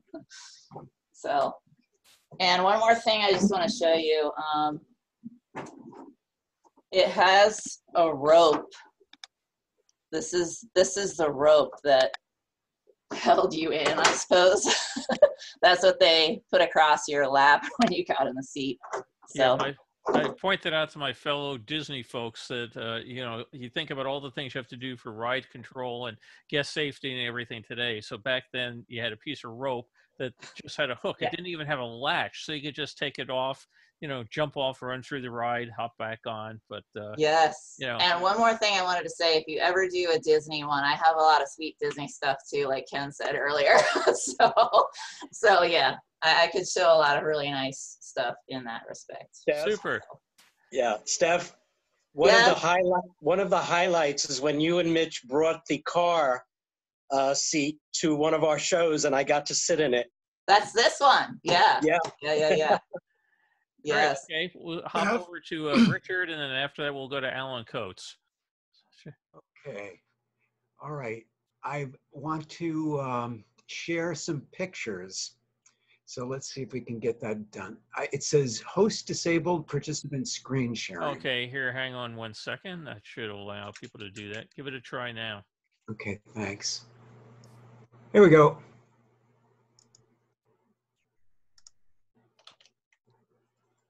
Okay, can you see this? Yes. Yes. All right. I'm going to see if I can make it. All right. I visited a number of these sites, and I wanted to show you what they look like today within the last couple of years. This is inside the Hall of Science. It was in the Transportation Center, and they updated it with about $30 million of renovations about 15 years ago or so. It's a wonderful place to visit and bring kids. And I was there, and I was a member for a year. And there's some other connections to how they've repurposed it. This was on a special day where the Maker Faire was open, and they had a lot of exhibits, a lot of activities, and people could get in for free until about 1 or 2. And this is at the very ground floor. You could irradiate your dimes somewhere, I think, around down here, and that's where I irradiated my dime when I was there. Let's see. Now, the Maker Faire Corporation, in fact, rented that space out. They went belly up or bankrupt last summer or so. But for 2 years, I was there as part of the Maker crew teaching people how to make electronic jewelry, which they could take home and got for free. And here you can see some people that I was helping, that I created some jewelry or helped them create some jewelry, and they took away from the fair. So that Hall of Science thing is still very, very much in use. Now I'm going to jump over. I was 2 falls ago in the site of Expo 67. I wasn't there for the Expo, but I've been on the public park that hosted it several times. And this is what it looked like when I was there. Very, very interesting still, and worth a visit, and very close to the subway stop. Like Bill told you, there's a subway spur on the Montreal system that will get you out there, and it's worth it. They've got exhibits about what the Earth is like and the ecosystem, and they'll give you lectures about climate change in a little auditorium and such, and it's got a nice view. Okay, and also this is what Habitat 67 looked like.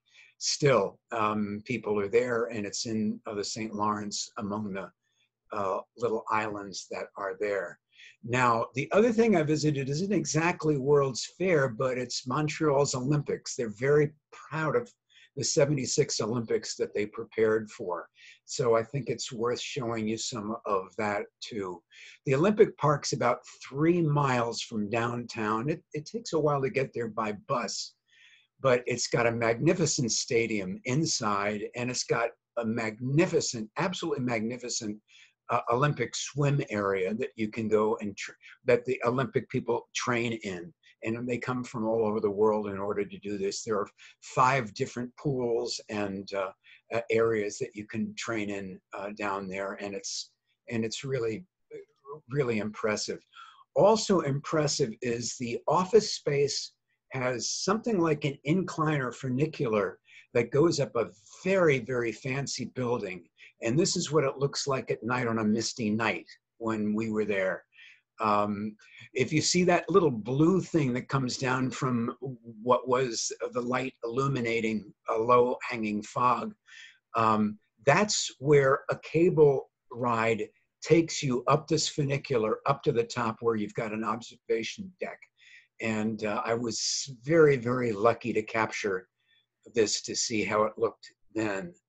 And in order to get to Montreal, I also had another retro experience from about the 64 years.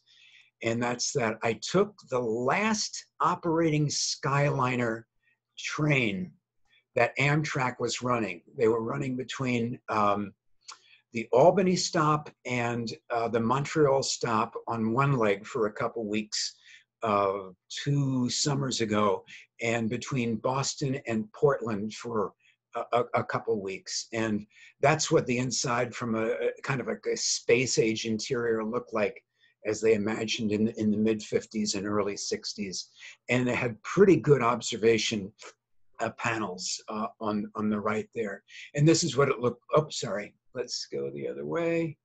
Yeah, and this is what it looked like during the day, and it was foliage season, and it was quite a beautiful ride up to Montreal from New York. My friend that I traveled with, I used to work with, and he was a native New Yorker, So we got in on Penn Station and got up to Montreal and spent some time there. So that's kind of what some of these sites look like now. They're still being used and they're still worth visiting, I think. Great, thanks. You're making me nostalgic for my days upstate New York. Appreciate it. All right, you're welcome.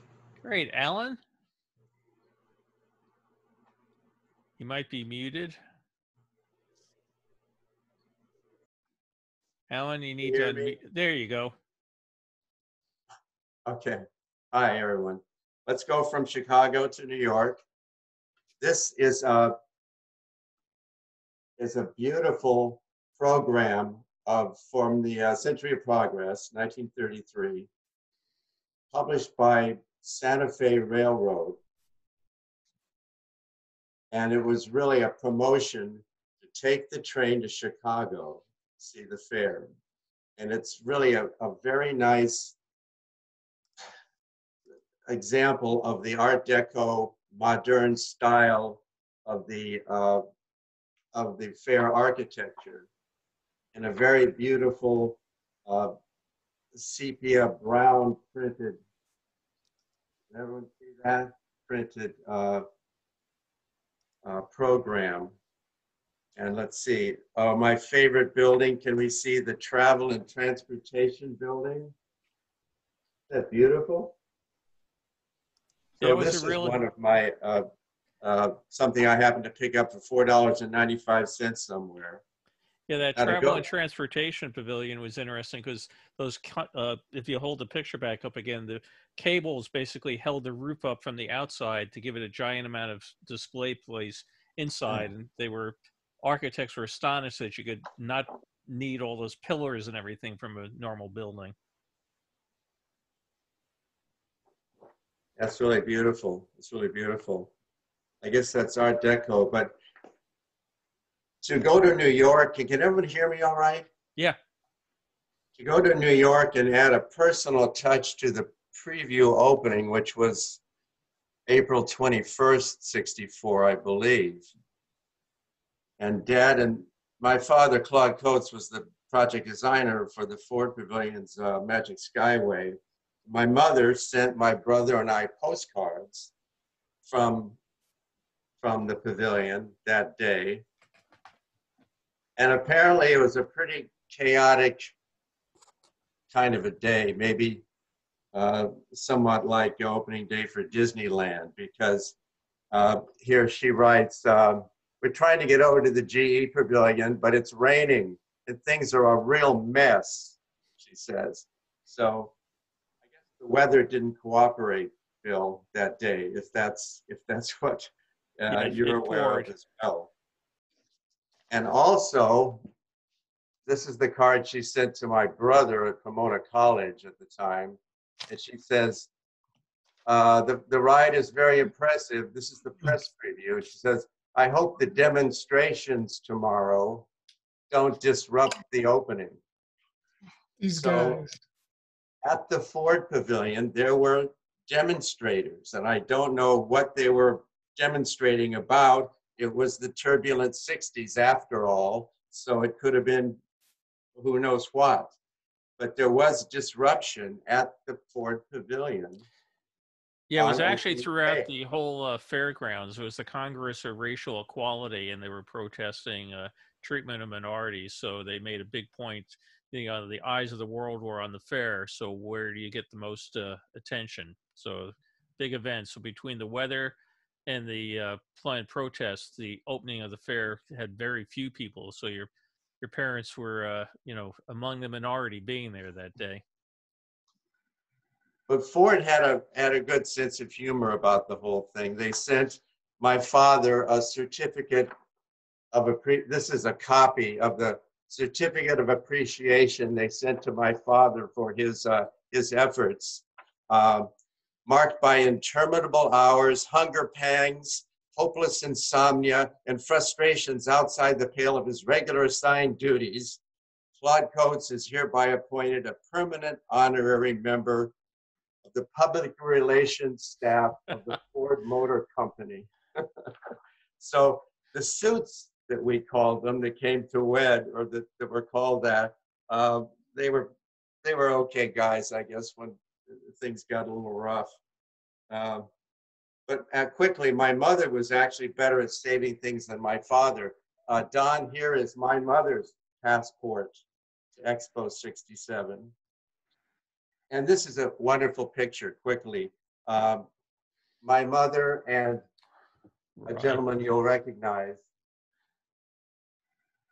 back from Expo 70. And this is at the Polynesian Cultural Center on Oahu. And they're on their way back to LA from Expo 70.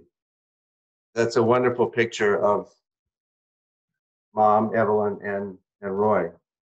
So, and quickly, Jason, I had a question for you about the Oklahoma World's Fair. When was that? Oh, he was talking about a wallet from the Oklahoma Pavilion at the World's Fair, at the 64th. Oh, the pavilion at the World's Fair. Yeah. Okay, I got you. I thought you said the Oklahoma World's Fair. All right. I actually had something I wanted to show you, Alan. I posted this the other day on Facebook, and people, for the folks that don't know, Brother Claude was Alan's father.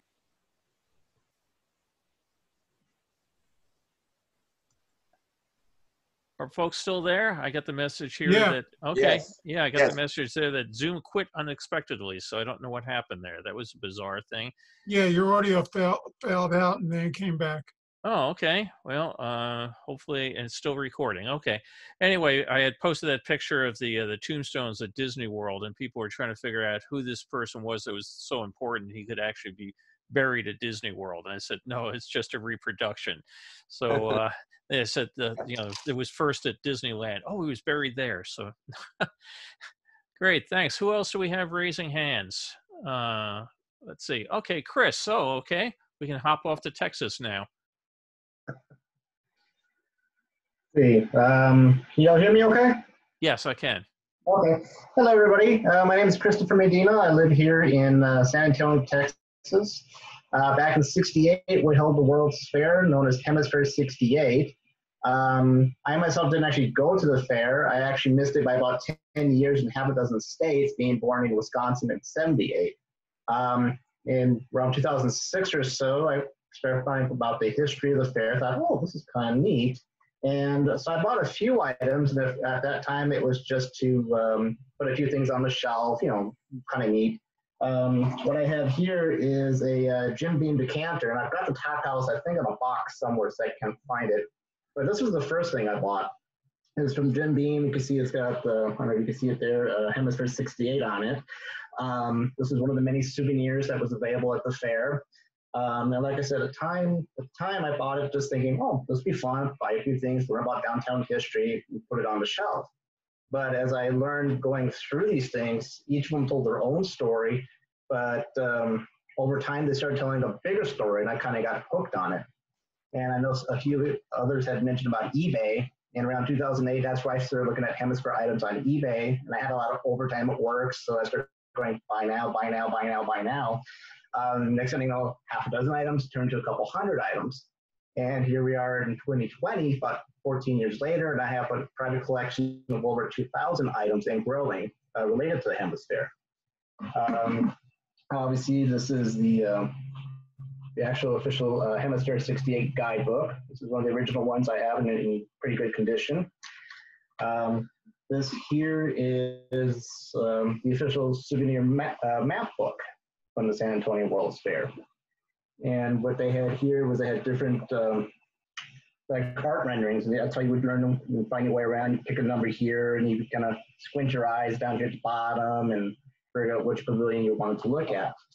The neat thing about this, if I can find it, is that it actually has a paper cutout. You cut out all these different pieces, and you can actually make a paper replica of the Tower of the Americas, which was our theme structure for the World's Fair, same as Seattle had the iconic Space Needle. Now, over the years, I've collected a lot of the souvenirs, as many other people have. I have a few other items here in a frame, whether it's kind of hard to see or not. This here is the actual postal stamp done by the U.S. Post Office, and actually enough, if I was crazy enough to use these would still be valid, but I'm not going to. This here is one of the many postcards from Hemisphere.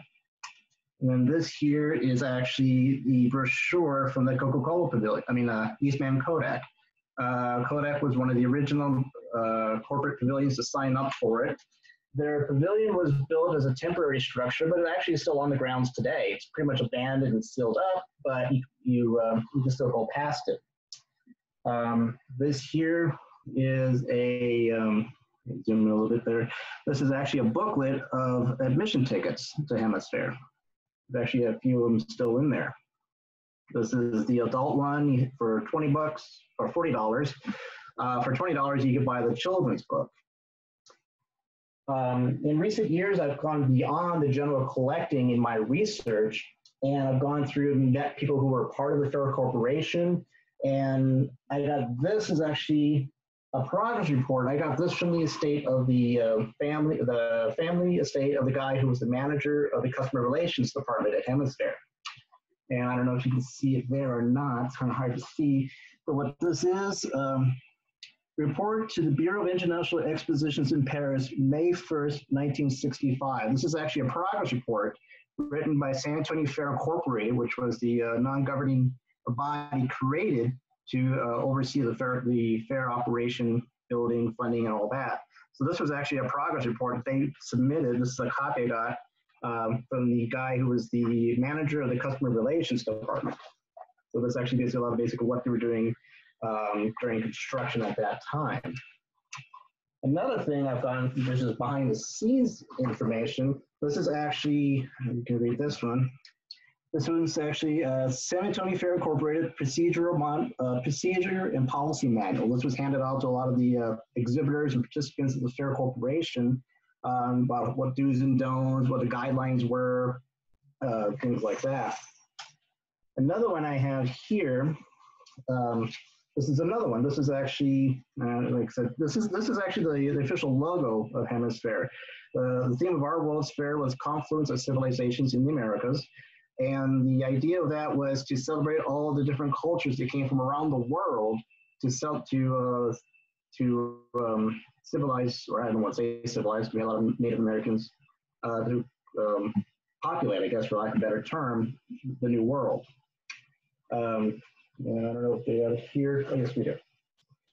Right here, you have the story of the logo of Hemisphere. First one here, you start with the world. Second step, you move to the Western Hemisphere. The third part of the story is that you go the emergence of the new world and the old starting to come together. And then the final step of our logo was the confluence of civilizations, the new and the old, coming together in North America. Another thing I've been doing in recent years, since I've kind of gone beyond the general collecting of souvenir memorabilia, is I've got about a couple hundred of these now. But these are our black and white press images. I've gotten these through historicalimages.com and a few other outlets. What you see here is the Tower of the Americas, the original arena, which was a 10,500 seat arena. And then here you have the original 2,800 seat theater, which is actually still on the site today. Actually, it's just the theater and the tower, the original, only two buildings left from this 4-building complex. This theater here actually has a mural that basically is a mosaic done by Mexican artist Juan O'Gorman. It was commissioned especially for the World's Fair to show the new and the old coming together. And then the last thing I wanted to show you guys, and I'm gonna have to back up a little bit to show it, is this. I don't know if y'all can see this or not. This is a silkscreen poster it says "Come to Hemisphere" at the bottom. This was actually, the original designs were done by the artist Robert Indiana. The University of Texas at San Antonio, they actually have the original of this poster where Robert Indiana put the pieces together. This was actually a original print. I even got it framed for about 40 bucks from this nice lady who at the time said that her husband had passed away and her husband got it from his then girlfriend. And she said, "What do you want for this?" "I don't know." I'll pay you $40. It's like, all right, sold. So that's the big thing from action items from the Fair Corporation. The last thing I wanted to show you real quick was this is a yearbook. This is actually from Thomas Jefferson High School here in San Antonio. This is actually the school I went to. Like I said, I graduated in the mid-90s. But what I liked about this was that this is the 68 yearbook, and they actually incorporated the Tower of the Americas as part of their yearbook that year. And they actually have a 2 or 3 page printout in the yearbook. A lot of the students from that graduating class of 68 that went down to the fair, since that was the big thing here in town at that time. And that's pretty much it I have ready for share. If I can encourage anybody, if you're ever in San Antonio, look up Chris and he'll give you a fantastic tour of the tour grounds. My wife and I really enjoyed when we went down and met with him. And, you know, you can walk around with a map, it's one thing, but, you know, again, as we know from walking around the fairs we all go to, somebody can actually explain what the buildings were and how they did it all. So Chris is super fan of knowledge. Thanks, Chris. Who else do we have? Oh, okay. What are you waving there? Oh, World's Fair flag. Okay, go ahead, Greg. You have to unmute yourself. Hey, Bill. Hey, Greg. Bill, it's Albert. Oh, okay. Greg was trying to say something. We'll get back to you in a second, Albert. Greg, you're muted. Greg, you're muted. Greg is trying to figure out how to unmute. Bill, yes. Just for one. Yeah, go ahead, Albert. 1 second, Bill. Just for the, for the people that are NASA fans and all, just wanted to give you an alert. The SpaceX launch is 25 minutes away, and it looks like a full go. Oh, okay. The last I saw was a potential weather hold. Thanks for the update. Yeah, it's looking a lot better now. So we're, can't go too much longer, Bill. We'll start revolting. No. Okay. Now, Greg, are you talking? Nope. Greg is still. Greg is doing his impression of Marcel Marceau. Greg, you can keep working at it, but we're seeing you, but we're not hearing you. So next month you can pay for the premium package with sound. By the way, next week we're going to be doing the 1984 World's Fair. Mark Sumner had to drop off, but that was the last World's Fair held in the United States, the Louisiana World Exposition from New Orleans. So not well known to a lot of people. It was a very nice small fair, but has the stigma of being the last one here in the U.S.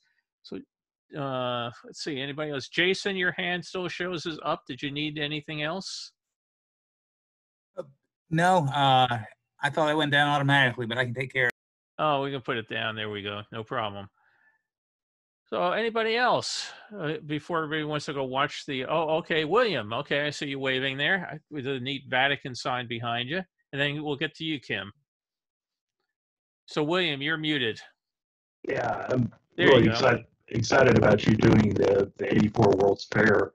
I actually worked there pre-opening, helped doing some cash modeling.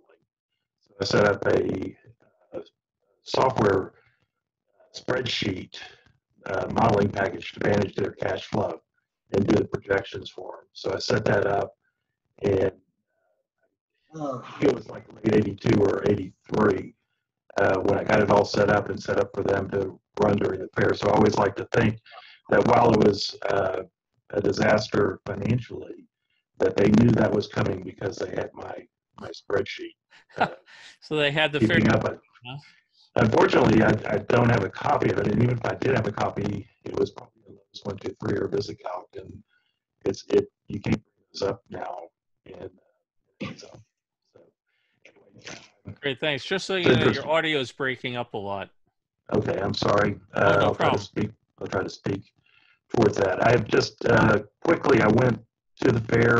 I'm from Houston, Texas, so I went to the fair in '65.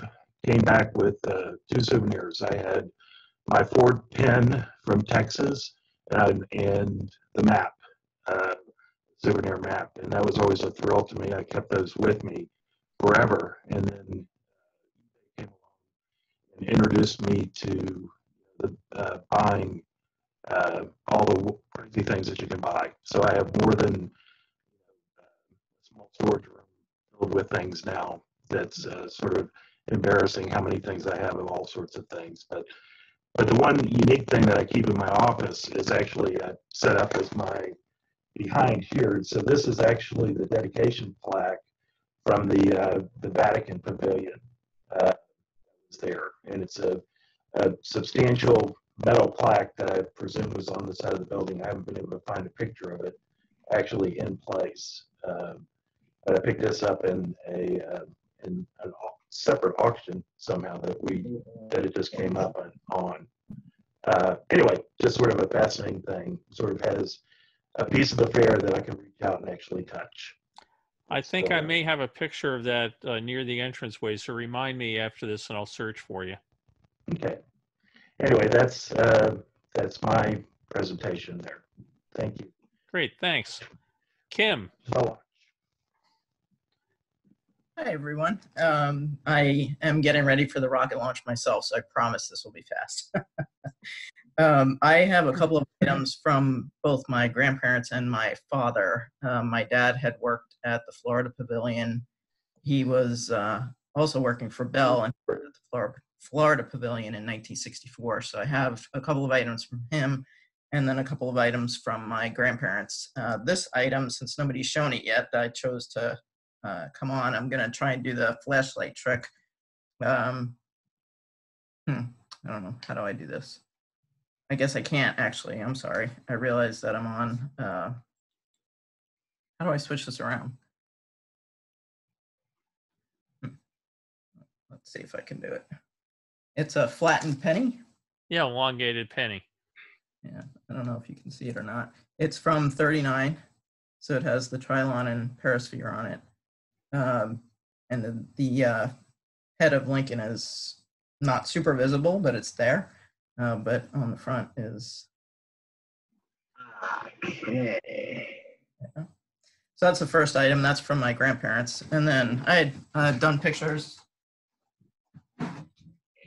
that I had posted on the Facebook page before, but this was my dad got this. I don't know how.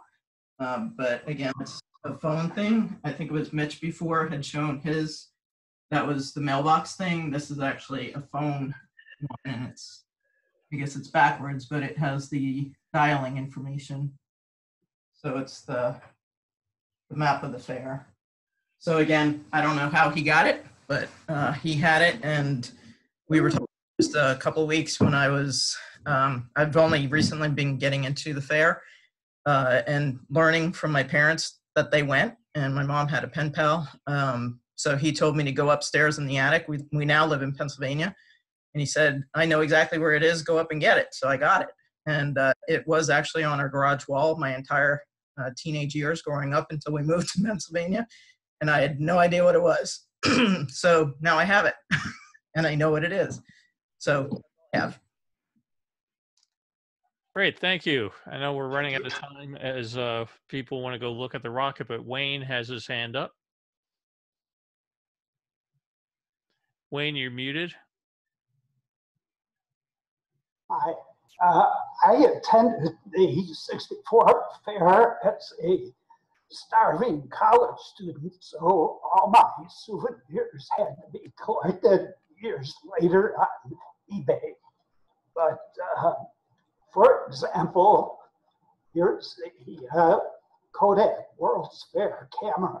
Can you see this? Yep. Yeah. And unfortunately, they made the top very secure, so practically all of them have been ripped off like this. I've only seen a couple of mint condition ones.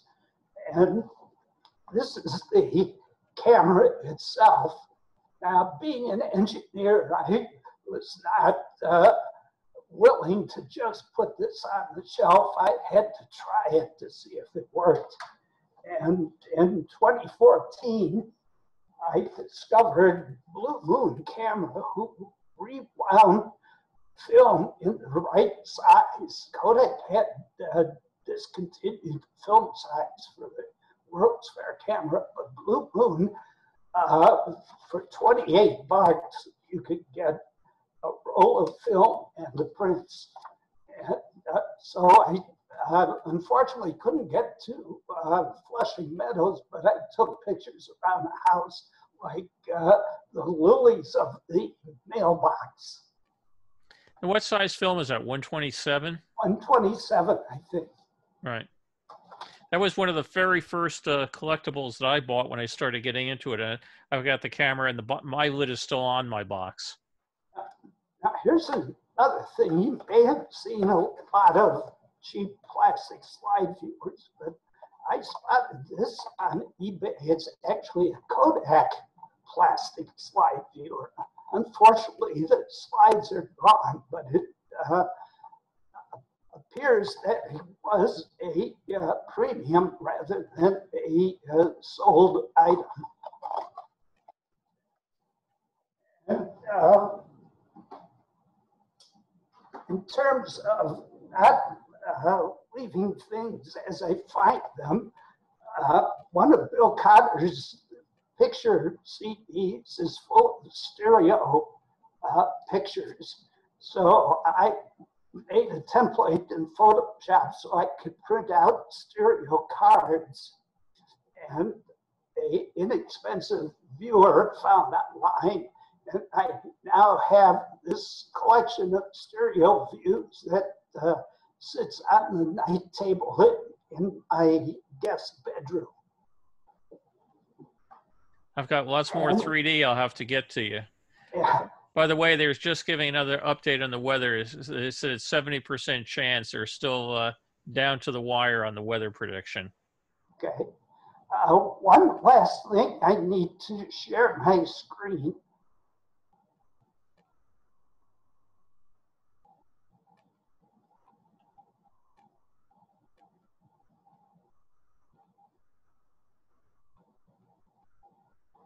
Okay, you should be seeing a picture of the 7-Up sandwich plates.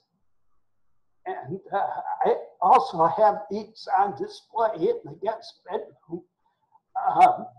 The thing that I found out after I put them up was that the blue ink on these plates was very light sensitive. So on the left, the blue plate has faded to a pale gray, and on the bottom, the green one has faded to yellow. Oh, wow. So I have a spare blue one in a box that I only take out every couple of years to gaze at. But anyhow, that's the things I wanted to show today. Super. Thank you, Wayne. Appreciate it. And do we have anybody else waving hands? Oh, B. Warner, okay. Hi there. The fair that I attended was the 64 World's Fair, which was loads of fun, of course, but I actually have memories of the 39 World's Fair because my parents went to that.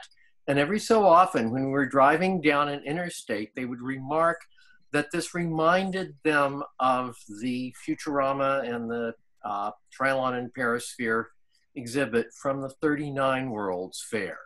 So I have a book, if people are interested in that sort of thing. Norman Bell Geddes Designs America. And it includes the work that he did for the World's Fair and a lot of other things that he did. And of course, I also have books by Bill Cotter. You might find somebody in this group who would know about where you could get books by Bill Cotter about the World's Fair. And that's what I have to say. Thanks so much for organizing these things. They are loads of fun. Oh, I appreciate it. Thanks for buying the books. Nice to get some of them out of the guest room. Hang on, let's just see. Anybody else waving? Yeah, I guess we're all just about time for the rocket launch. As again mentioned, next week we're going to be talking the 84 World's Fair. Then we're going to be looking at the 33 World's Fair, a couple others coming up. So if you go to worldsfairphotos.com/Zoom, I put up the schedule for the next couple of weeks. And I am not at all adverse to going back into dealing into, you know, say it's the 64 fair. Maybe we spend a week just the transportation area in depth or something else. Or if there's more stuff, we could go back to Mitch's house and spend another hour. You guys can't believe how much Mitch, Alan, some of these guys have. I'm glad I just collect paper, so I'm not, you know, in competition with these guys.